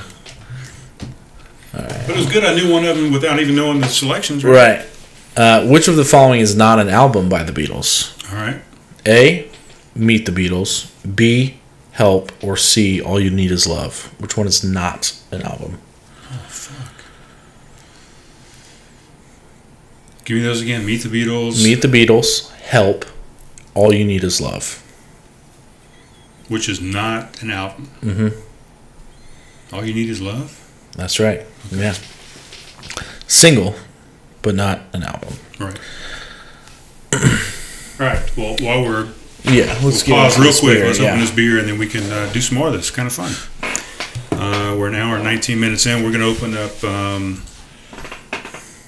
a barrel-aged 1050 Imperial Stout, aged in bourbon barrels. This is the first beer Caleb and I drank on this podcast, as a matter of fact. The pilot episode, if you've ever watched it, maybe you haven't. The intro to what we were doing, this is the first beer we drank. Yeah, I think I've only watched the ones where it was either you solo or you with a guest. I haven't seen any of the ones with Caleb. Yeah. Mostly because, like you were saying, those first episodes were super daunting with the 2.5 hour time mark and 3 hour time mark. Well, the pilot episode was, I think, 35 minutes or something like that. We were just explaining what we were going to do and whatever. Okay. But so it's worth a look. When I did the 50th episode. Thank you. I went back and watched the pilot episode and a bunch of other episodes, just to kind of reminisce and get some stuff to talk about for the 50th episode. And I thought the pilot was pretty fantastic, going back and looking at it, at how raw it was and how different it was. And did y'all have the studio set up at that point, or? Yeah, we still had the table. Not as many stickers or whatever. I don't think we had a monitor over here. Right. On-air sticker or sign was somewhere else. It was downstairs, actually, so my roommate would know that we were on air and not make a bunch of noise. Okay. Yeah, some different things. I mean, we were in infancy, and even the video, we had like a stupid-ass border going around it and some stupid things. I don't know. Yeah. It was not the best. It was good for what it was, but we really went way past that. And it was funny because sound kind of went up and down. Sometimes we got the sound dialed in right. Sometimes we didn't. Sometimes his mic sounded great. Mine didn't. The guest, maybe the mic wasn't even on. I don't know. We had all kind of issues. But that pilot episode was fun to go back and look at, to see where we started and what our goals were and what you grew into. We wanted to go. Yeah. And then we did a kind of a mid show that was what do we call it? It was just like an update of where we had come from and where we were, and now where we're going past that. So I need to probably do one of those myself to kind of recap and see. Anyway, it was a fun episode. We'll go back and watch the pilot episode. Yeah, it was good. I will. And we drank this beer on it. That's why we're talking about it. So. This is aged through 4 seasons and from a blend of the top bourbons around. This 1050 has morphed into a monster of cranked-up flavor. You got espresso, you got burnt sugar, you got rich chocolate, you got caramel notes. Caramel? How do you say it? I say caramel. Caramel? Yeah. You say caramel? I go back and forth, really. I don't know why. But sometimes I say caramel. If I'm being fancy, I say caramel. Yeah. Caramel sounds fancier, yeah. So rich chocolate caramel notes are now diving alongside the vanilla oak bourbon from the barrel and been smoothed out during maturation. Even at 12.9% and 75 IBUs, it is cool and drinkable, letting each sip add more and more complexity. So it's big. Yeah, I've heard of 1050 before. Yeah, 1050, you're right. It's one of my favorite barrel-aged stouts ever. And even the regular version is fantastic. Just the 1050 and the 12-ounce cans that comes out seasonally. But the barrel-aged version, this is probably tops on my list. Barrel-aged stouts. I've heard of 1050. I don't think I've had this barrel-aged before. I do love bourbon, by the way. We can talk about bourbon. So, yeah, cheers. I'm drinking out of Joseph James Brewing Company. Right. That's out of Las Vegas, Nevada. I got a stone glass here from Escondido, California. And let's cheers to, I don't know, what do we cheers to? Bourbon. Oh, man, that's the bourbon in there. You can taste it without a doubt. And this is a lot higher, you said? 10.2? 12.9. 12.9. I backed off on the 12 because I was like, surely it's not 12. Yeah, it's big. Yeah. And fantastic. It is good. Do you drink bourbon as well? Oh, absolutely. Yep. Yeah? What do you generally go for? I'm a pretty big, I like Woodford's quite a bit. Mm-hmm. I love Knob Creek. I like Angel's Envy. Ooh. Booker's, Eagle Rare. I mean, I could go through a bunch of names. I don't know if I really have a favorite at this point. Angel's Envy is kind of up there on the tops of my list. I agree as well. Angel's Envy is probably my favorite go-to, especially if I'm like introducing someone into bourbon. Definitely one of the ones I go for. Not quite as harsh as some of the other bourbons. Yeah, it's a lot too. smoother for sure. I like the Wild Turkey 101. It's a bigger one. Yeah. I had a double oaked Woodford here recently that was very fantastic. I like rye in a lot of my whiskeys and bourbons. So, Angel's Envy has a rye version as well. I did not know that, yeah. Yeah. I don't know. I like a lot of things. I mean, Larceny, for the price point, is a fantastic bourbon. I haven't had Larceny. I had one recently that one of the guys I went to high school with recently started putting out. It's in liquor stores and stuff now. I mean, you can go buy it. It's called Boone's something. His last name is Boone, so I know it has Boone in it. Boone's Bourbon, I just think is what it's called, straight up. Right. And it's like 117 proof, but it's really good.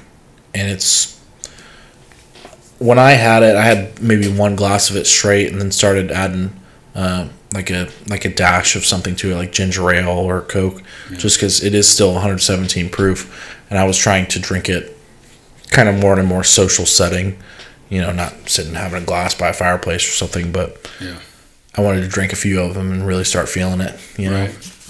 Yeah, I do most of mine. I go 50-50, I guess, between neat and a few rocks in there. But I used to do just all bourbon and Cokes, or even a Dr. Pepper. Well, that's how I started. Yeah. But I don't do any sodas anymore, so it's all just either straight or on the rocks. I really liked Jim Beam and Coke, man. Jim Beam and Coke was kind of my go-to when I first started drinking, and that partly comes from my family. My mom liked Jim Beam and Coke, and my cousin Don really liked Jim Beam and Coke. And to this day, my cousin Don and his husband Mike have a whole bourbon bar, but sometimes Don's just not feeling it, and he cracks a Coca-Cola can and just goes straight Jim Beam and Coke because he doesn't want to mix it with like the Angel's Envy or the Woodford Reserve or the Knob Creek because they're so good by themselves. Yeah, my original go-to was Crown and Coke. Was my original go-to, and then a buddy of mine when I was stationed at Shaw Air Force Base over there in Sumter, his go-to was Maker's Mark and Dr. Pepper, and he turned me on to that. And man, that was fantastic. But then I stopped drinking sodas. So altogether, yeah. I don't like anything. I don't like diets. I don't like Sprites. I don't like any of that ginger ale, any of that stuff. So I just started going straight up. Yeah, I tried not to drink soda, but I end up doing it sometimes. But usually it's like when I'm at work and I'm really tired, I stick to water 90% of the time of the people you ask, but every once in a while I'll fill up like half a glass of Mountain Dew, like if I'm in the morning, like right before we open. Yeah. And it gets me going, like, okay, I'm in the moment now. I got the caffeine, like I've quit pumping so long through you. That I can't even stand a sip of it. Really? Yeah. I've gone off of it for so long. It just. How do you feel about like the seltzer waters and the tonic waters and stuff like that? Is it the carbonation even too much for you? Yeah, straight waters or flat water is all I drink. Yeah. Yeah. I used to be a huge sweet tea drinker, and I can't even imagine it now. It's just too much. Yeah, I got flack from that my whole life. I've never liked sweet tea, and I was raised around here. Yeah, and it's probably one of the best things my palate's ever done for me. You know what I mean? Because I haven't touched the stuff. I mean, maybe my entire life I've had this much like with ice in it, like throughout my entire life. I haven't even had a whole cup of it. That's impressive growing up in the South for sure. Yeah, my palate just said, not a fan of that. Yeah, I grew up on nothing but sweet tea and Kool-Aid and soda. I mean, it was sugar all day. I mean, that's kind of what you get when you're raised around here, though. Yeah. Yeah. I feel like other parts of the country aren't necessarily like that. You know what I mean? I moved, progressively west, with my Air Force career and whatever. And the further I went west, the less and less sugar you got. Yeah, and that's like people even from the north, like, oh, tea, like they're not talking about sweet tea when they say tea. Right. And out in California, especially, I feel like in general, you're not seeing as unfit of people or as obese people as you're going to see in the Southeast. No. You know? Not at all. Like I said, I spent time in Illinois, I spent time in Alaska, I spent time in Vegas, I spent time out in California. And yeah, it's a definitely different clientele. Yeah. People, population, I guess. Yeah. Population, I guess, would be the right word. Right. Which is cool. I mean, I think that's better. But at the same time, some of those places have higher problems, like especially talking about like the Midwest and up in Illinois and Ohio, Michigan, that area.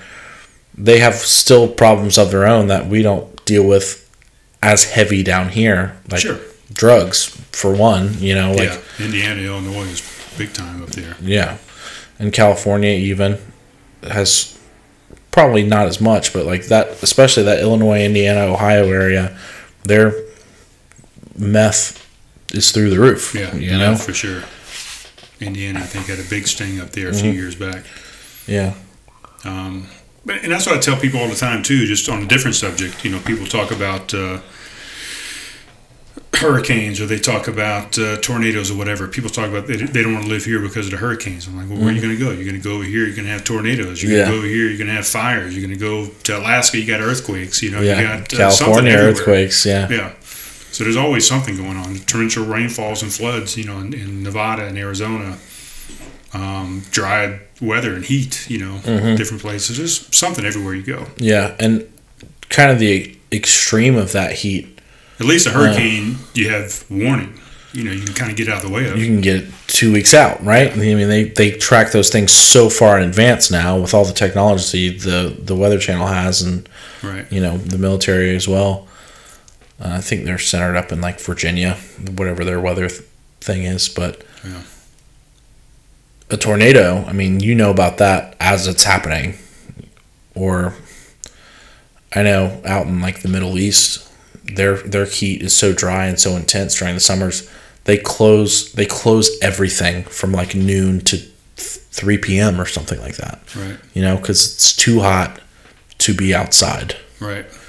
And so all the shops just close down for those couple of hours. Black flag in the military. It's black flag, yeah. And we did that at summer camp too. If it got too hot, you know, the only activities you could do was stuff inside or go to the pool. You know, those were the only things you could do. And heat exhaustion, I had it once as a lifeguard. It's not fun. It's very not fun. It feels like I didn't know this at the time because I was like 15 years old, and the camp I was working with at the time had this golf cart that went around and brought water coolers to every station. And whoever was doing them that morning missed the pool. And so we didn't have one for the lifeguards. I think there was one outside for the kids, but that one was empty after like our first like 2 groups. So we didn't have anything besides our initial first water bottle. And by the end of that afternoon, I was like, all right, we're heading to dinner, blah, blah, whoever said it. And I was walking, and I was like, man, I feel strange, you know? Right. And I kind of like went down to one knee almost, like kind of like fell into like a bench. And somebody was like, what the fuck? And I was like, I don't know. I've never had this experience before, but, you know, they took me. We had a registered nurse like there at all times for sleepaway camp. But she's like, yo, yeah, you're super dehydrated. You've been in the sun all day, and I guess you probably didn't get enough big of a breakfast, and you had in-service training this morning, so you swam, you know, for 30 minutes or whatever, and that drained your body, even though you're in a pool, you know, and you're surrounded by water. Of course, that doesn't mean anything. Right. I mean, you pick up a little bit of that hydration through the skin, but not much. Yeah. That was a scary little moment in my life. Yeah. Yeah, I luckily have never had it, but they trained us well in the military to drink, you know. They'd have I can't even remember what the fuck they called it now. A rehydration cycle, I guess, or something. You had to drink, depending on temperature, you had to drink a certain amount per 15 minutes of whatever. A pint per 15 minutes at this amount of temperature, and as it increased, you had to. I don't know. There's a whole formula they had out there, but yeah. Well, I mean, they had science backing it, and they said if you don't do this, you're going to become a hindrance instead of a help. Yeah. Right. And I'm sure they teach all emergency officers that same stuff, or emergency, not officers, but right, first responders. First responders, yeah. Yeah. What we got? We got a question? What's going on over here? Oh yeah, we can do that. I was thinking maybe go into the first responder thing a little bit, but we can. No, whatever you want to do, man. Yeah, I got like a whole family of first responders, so it's just easy. But let's go with. Oh, this was a fun category we had a couple weeks ago. I don't know how much conversation it's going to start, but we'll just do it. So 1 for 1, right? 1 and 1, yeah. So one of the categories I did was animal groupings. So you know how when you have a group of geese, it's called like a gaggle of geese, or a group of crows is called a murder of crows. So I made a whole category of, I say the animal and you say what the group of them is called. Yeah, I'm not going to be good at this. Yeah, it has a couple of cool ones. I'll only say the cool ones. I would have said a flock of crows. Yeah. That's probably seagulls, flock of seagulls. Yeah, that's also, I don't even know if that's right, but surely it's right. It's at least right in one way, because of the band. But so, rhinos, group of rhinos. I know I've heard this before too. A group of rhinos. A group of rhinos. I don't know. I don't want to sit here in silence all day. It's a crash of rhinos. I've never gotten that. Yeah, but you said something that I like hearing a lot when I'm at trivia is, shit, I've heard this before. Like, right. I've heard it before, and I just need to get it out of here. Yeah. That's how I try. Too much data in here. That's how I try to write the questions. Is like, as soon as they get the answers back, they're like, fuck, I knew that. I knew that. That way everybody can get that. I feel like I can win. And then there's sometimes, one of my favorite parts of trivia when I was like a person, when I'm a person doing it instead of hosting it, is I like when they ask a question like, okay, which actor played Norman Bates in Psycho? And I'm like, I know this. You guys focus on all the other questions. I'm going to sit here and think, if that's like question 2 or something. And I sit there and I think and I think and I think. And by question 8, I can be like Anthony Perkins. You know what I mean? Because it feels so satisfying. I thought it was Vince Vaughn. The 1960 version. Yeah, no, I knew the answer. No. But it's very fun to have that feeling and then accomplish it. Or when you get the answer back and you did know it, it's a different kind of rush, but it's still fun. It's that same dopamine rush that you get from anything else. Yeah, it really is. Yeah. So let me ask you this real quick before we go into another question. Yeah. Do you play music in between the questions? Yep. My girlfriend plays the music. She's got a Spotify playlist, and we talked about it the other day. Not me and you, me and somebody else. Because somebody asked her what playlist she was playing. And she's like, oh, it's just some playlist that I labeled like happy songs or something. And it's a bunch of songs typically from what I've been hearing. I don't pay too much attention in between rounds because we're like grading quizzes and stuff. But I've gotten a lot of compliments on it. It's 70s, 80s, 90s music that just makes you feel good. You know what I mean? Elton John, Bob Dylan. I've heard some stuff from the 90s like... stuff that's relatable that people can sing along to, and they I know this song. Yeah. Right. So songs that encourage drinking, and it might be, some song that they could sing along to during the break, but think of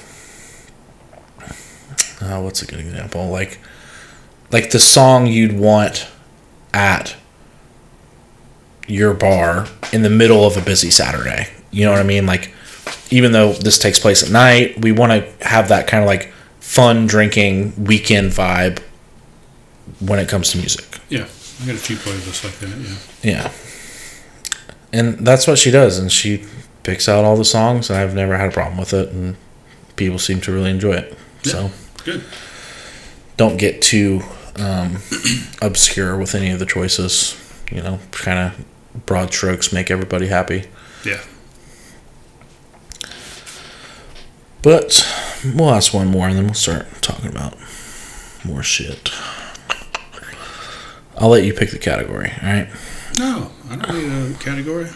Well, the way I break it all up is there's 10 questions per category, because it takes about an hour and a half to go through the whole thing. So we'll do villains. Villains was one of the categories I had last week. Is that just villains in general, or is it comic book villains, or it's a little bit of it's a little bit of everything. Yeah. Okay. I had a comic book round my first week where I did alter egos. I tell you their real name, and then you tell me their superhero name or supervillain name. But villains was a little more general: TV, movies, books, all that. We will do another movie question. So, Anton Chigurh asked, what's the most you've ever lost on a coin toss? In what 2007 film? Anton Chigurh is the character, not the actor. This was a good one. It won Picture of the Year in 2007 too, if that gives you a hint. 2007? Mm-hmm. I'd be surprised if you hadn't seen this one. I know I've probably seen it, but I cannot tell you for the life of me what the hell we're talking about. Mm-hmm. What's the most? What's in a coin toss? He was in a gas station asking the cashier.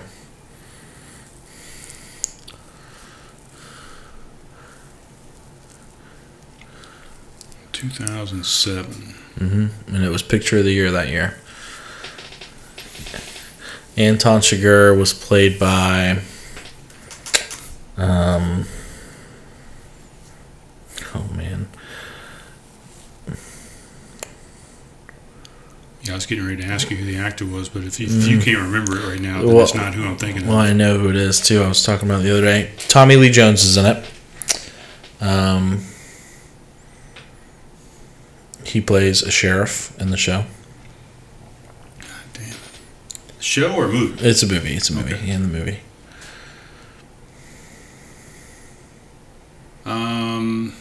Josh Brolin is in it. I mean, the only thing I can think of is like The Fugitive.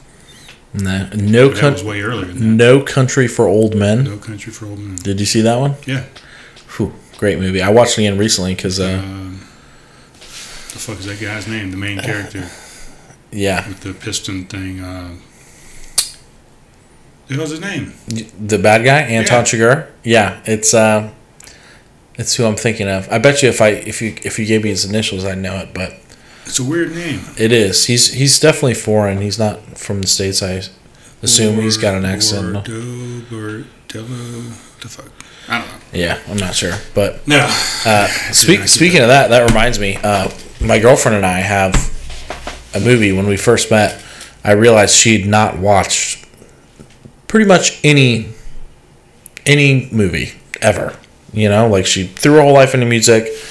Well, just to interject for a second, yeah, my girlfriend that I'm with right now grew up Mormon and has not seen hardly any movies. So I'm introducing her to a ton of things that I'm like, you have to watch this. You've missed out your entire life on this. Yeah, Hannah's not far off from that, I'm imagining. Right. I mean, surely not nearly if she was Mormon, but I mean, kind of what I would even assume is as the basics she hasn't seen. None of the classics like Casablanca, Gone with the Wind, One Flew Over the Cuckoo's Nest getting a little bit later, like none of the Alfred Hitchcock stuff. Right. And even some of the more modern movies that come out, like No Country for Old Men, won Picture of the Year. You know what I mean? Like, well, yeah, if you're talking to her about Rocky and the Karate Kid and Ghostbusters and just Yeah. 80s classics and things Yeah. like that, but nothing. Well, Hannah hasn't seen a lot of those. We mentioned even because we were both born in the 90s. I mean, Space Jam was like the biggest kid movie of the 90s, Right. and she didn't see that. Kind of just blew my mind how uninterested she was even growing up. You know, I can see not wanting to watch Space Jam now because the concept's a little ridiculous, but Yeah. the nostalgia is what brings you back. But without her having that initial introduction to it, Well, it's a time period too, because Right. you know Jordan was big in that time period. But now, you're like, who the fuck is Michael Jordan? yeah, he's the guy from the fucking underwear commercial, right? Yeah, the hands. But so that was a movie we marked off our list recently. So I made it a trivia question because I test out all the questions on her first, since she's up there, helping me. Mm-hmm. That's the only person I can tell it to without everybody accusing me that I'm cheating, because Right. like one of my roommates goes to trivia, and I keep the computer as far away from him as I can. I don't think he'd have to get through a password to do it, but Yeah. I don't want anyone to question my integrity when it comes to making up these questions. Sure. Especially if I live with one of the guys who's playing to win. Yeah. But yeah, Hannah has still got plenty of movies to see. I think the next one I'm going to show her is One Flew Over the Cuckoo's Nest. Fantastic. Great movie. Yeah. I mean, I literally went down the list of like the top 100 on Internet Movie Database, and she'd seen like 13 of them. Yeah. But I have to do the same thing. But yeah, my girlfriend's got a whole list in her phone of stuff that she needs to see, or people have told her that she needs to see, or whatever. And yeah. since we've been going out, I've added to that list for sure. Mm-hmm. I'm still trying to remember this dude's name from No Country for Old Men. I think it starts with an A, his first name. Antonio? That's what I've thought too, but I'm going to look it up. yeah, definitely look it up. Give me the initials and let me see if I can summon it up. All right. He also played a Bond villain in Yep. Skyfall, I believe it was. Could be wrong on that, but definitely one of the Bond villains of Daniel Craig.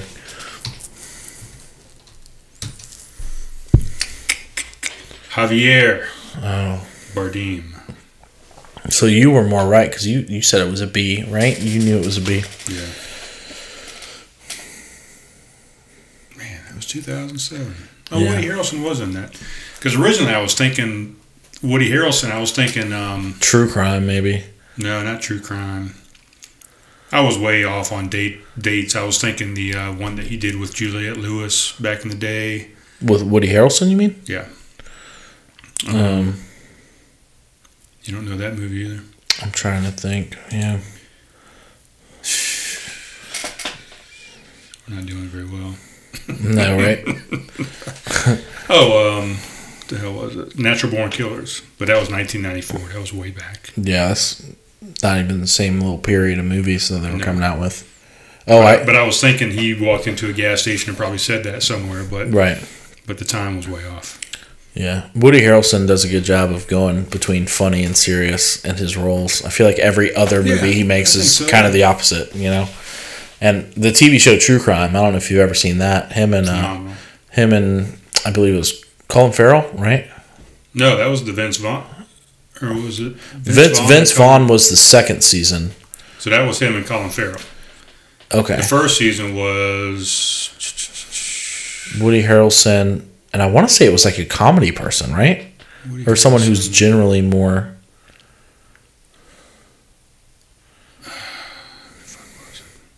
I've only seen the first season of True Crime once. That's something I might need to watch again because that was a wild ride. it was McConaughey. Matthew McConaughey. Yeah. Okay, there you go. Yep. Vince Yeah, Vaughn. the first season was way better than the second season, I thought. I didn't watch the second season because one of my buddies, John, had watched the second season. He's like, yeah, it's not as good. And I was like, sometimes I do that with TV shows. If I hear somebody tell me it's not as good the second time, I'll keep the purity of the first one in my mind. Yeah, first one was way better. And I'll avoid it, which, means I'm missing out somewhat. Yeah, But you're not making your own decision. You're letting somebody else make a decision for you. But. Yeah, and I sometimes Maybe you are making your own decision. You made your decision based on somebody else's decision, but right. Well, it's typically not just one person. There's a few people who have very similar taste to me, and like I kind of trust them. Hey, you'd hate this. Right. John is one of those people who definitely, me and him vibe on pretty much every movie or TV show that we've watched, and if I recommend something to him, he'll go watch it. If he recommends something to me, I'll go watch it. Right. Yeah, so. My son's kind of the same way with me. If he likes it, I'm going to like it, and vice versa. But then I'm the same way. I don't know if you use the beer app on Untapped. That's what I use on the podcast to rate beers and stuff. But I'll go in and look at beers sometimes, and I'm at a brewery and I'm looking at something on the wall, and I'll look on Untapped and see what my friends rated it. And if they didn't rate it very well, I don't get it. Right. Not everybody. I mean, there's the same thing. There's certain people that I know that you rate can trust beers more. The same way that I kind of rate beers, or have the same taste as me. That if they didn't like it, I'm like, I'm gonna go with something else. But yeah, that's definitely good to have those people like that, even in different kind of categories of your life. Like there's the person you go to for TV shows. There's the person you go to when you got a big decision coming up. Sometimes it's your parents. Sometimes it's your girlfriend. Sometimes it's someone who kind of even doesn't make sense, you know what I mean, when you're going for a big decision. I know there was a couple people in my fraternity that I wasn't even particularly close with, and I would sometimes go to them because they weren't close to me or close to the people around me or like the situation I was in. Right, kind of unbiased. Yeah. Right. I try to deal with most situations in a fairly logical way, I think. Seems to work maybe 70% of the time, and the other 30% of the time 60% of the time it works all the time, right? Is that what the quote is? That is, yeah. Sometimes my logical side comes across as a little emotionless to people, you know what I mean? Because I'll explain things in the way that I've been thinking them out for the past day, and they're like, what the fuck, you robot? Like, quit. Like, what do you actually think and feel? And I'm like, I'm expressing that to you, but I've already got through the emotional part of it, and I'm just talking to you about it, I don't know.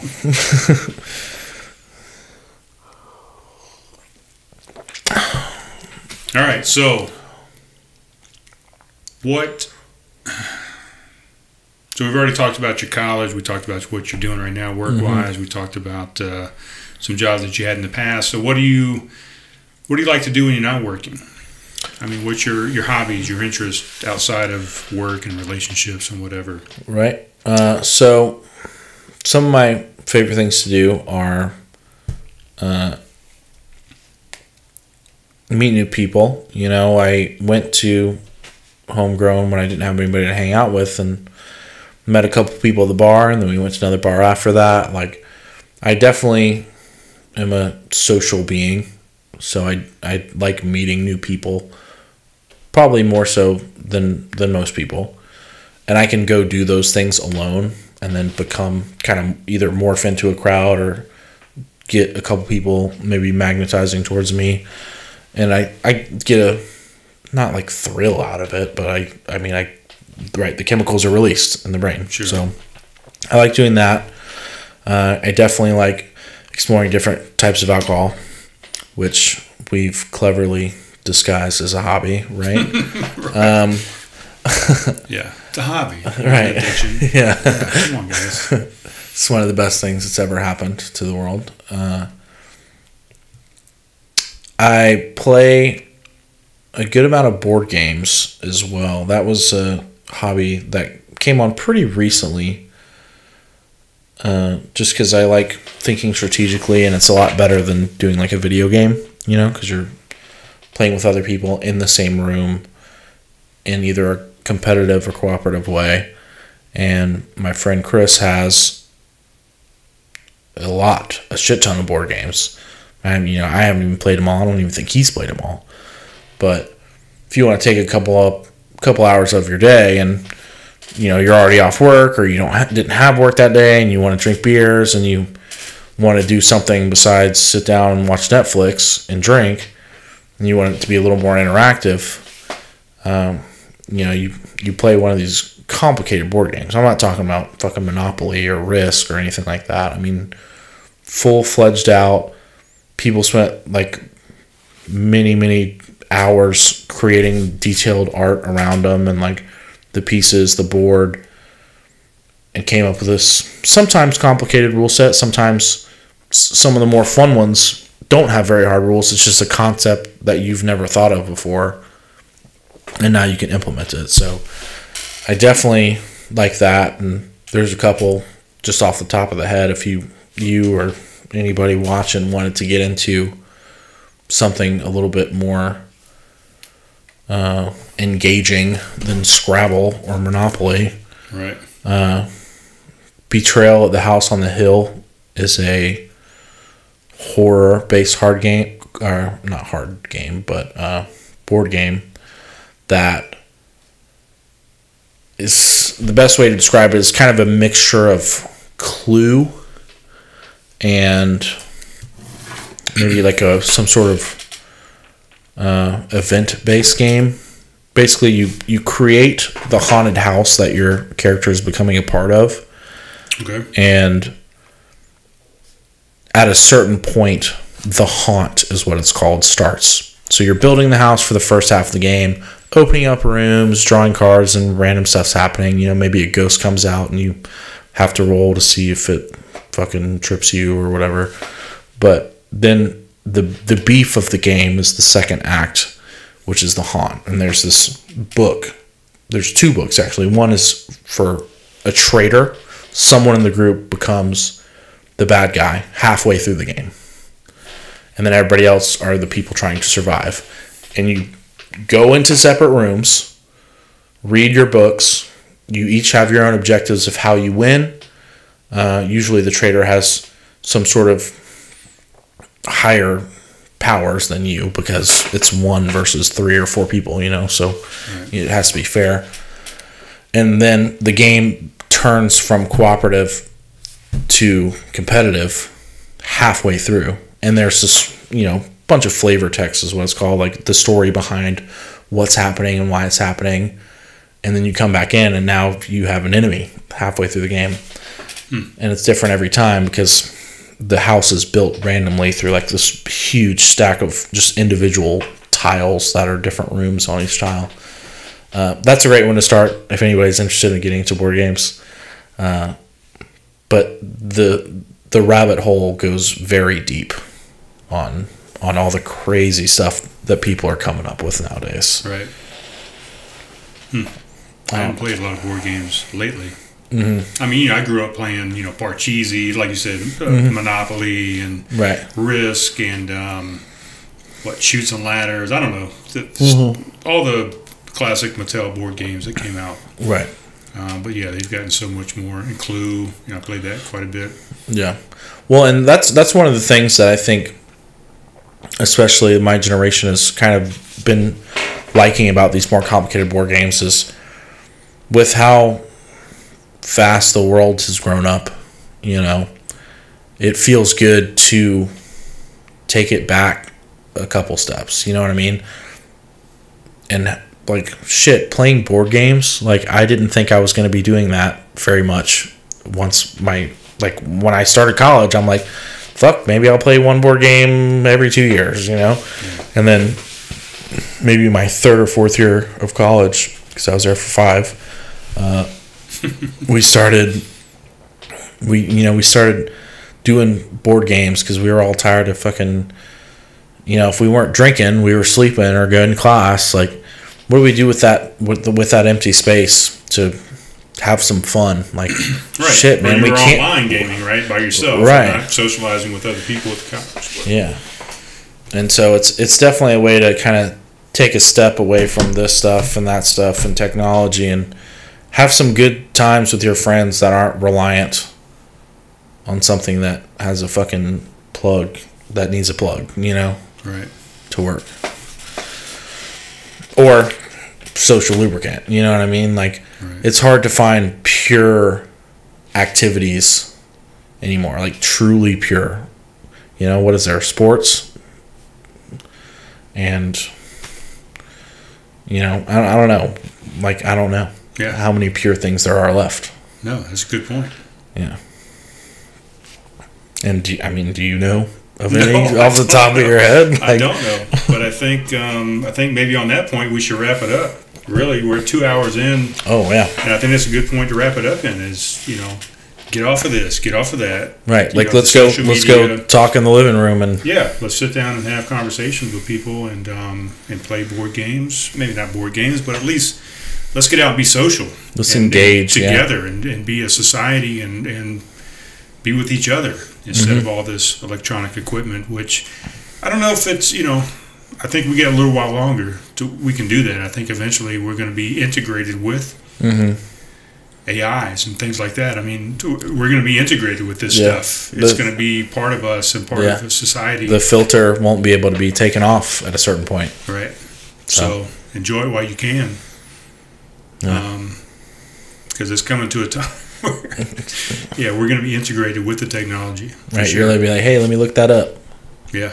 Just click it on your head. Exactly. You ever watch the show? I know we're trying to wrap it up, but you ever watch the show Black Mirror? Whew, I love Black Mirror. Show is amazing. It's amazing. It's Twilight Zone with technology, right? Yeah, exactly. It's Twilight Zone, Outer Limits, whatever.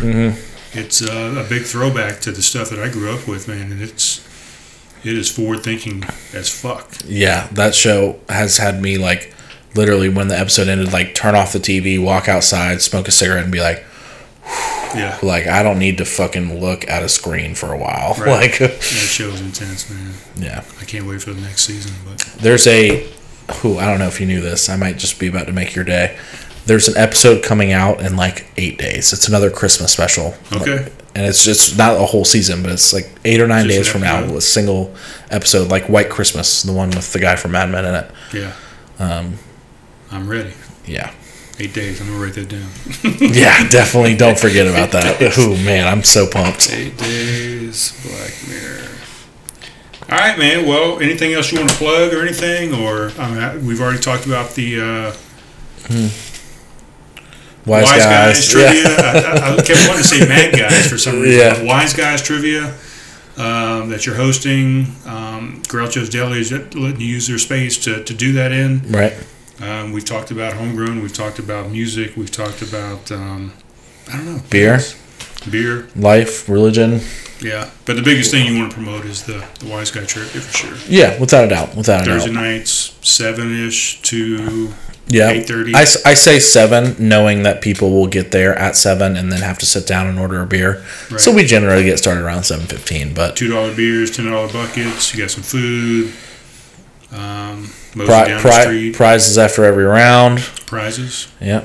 Yeah. Grand prize at the end, obviously. What are the prizes? Did we discuss that? So, yeah, we have not, but the rounds 1, 2, 3, and 4, the winner of that round, not cumulative points, will win a Groucho's gift card.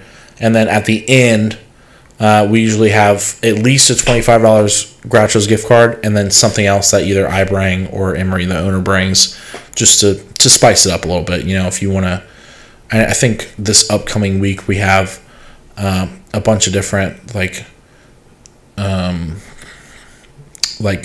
deals that are from those catalogs that you pay like $100 for, and they have a bunch of fucking coupons in them. You know what I mean? Right. It'll be like one of those. Yeah. So I looked through it briefly today, but we spent some money on it, and it had pretty much buy one, get one, anything at any place around town. And it has local stuff in there too. It's a Charleston buyer's guide or something. Yeah, I used to buy a lot of those out in Vegas, as a matter of fact, and they had some great deals in it. I mean, some of it was stuff that you wouldn't have bought otherwise, just like coupons in general, but like, it was good fun. Stuff at restaurants, and like a couple of the stuff in there was like free Stingrays tickets games and Charleston Battery games and stuff like that. So you got some sports venues that are embedded in it too, or some sports tickets that are in the coupon book itself. So yeah, it's a pretty good grand prize, I think. We're going to come up with more creative shit in the future, but for week 3, we're still figuring it all out, Yeah, it's going to evolve. Yeah. Well, good, man. Well, Justin, I appreciate you coming in, and we'll see you Thursday night, I guess. Thursday night? Right? Yeah. Yeah. You got to play the outro music now. Well, I'm not going to play it. I got to plug it into it. But I'm just going to say, talk to you soon, is all I'm going to say. Talk to you soon. All right. Later, guys.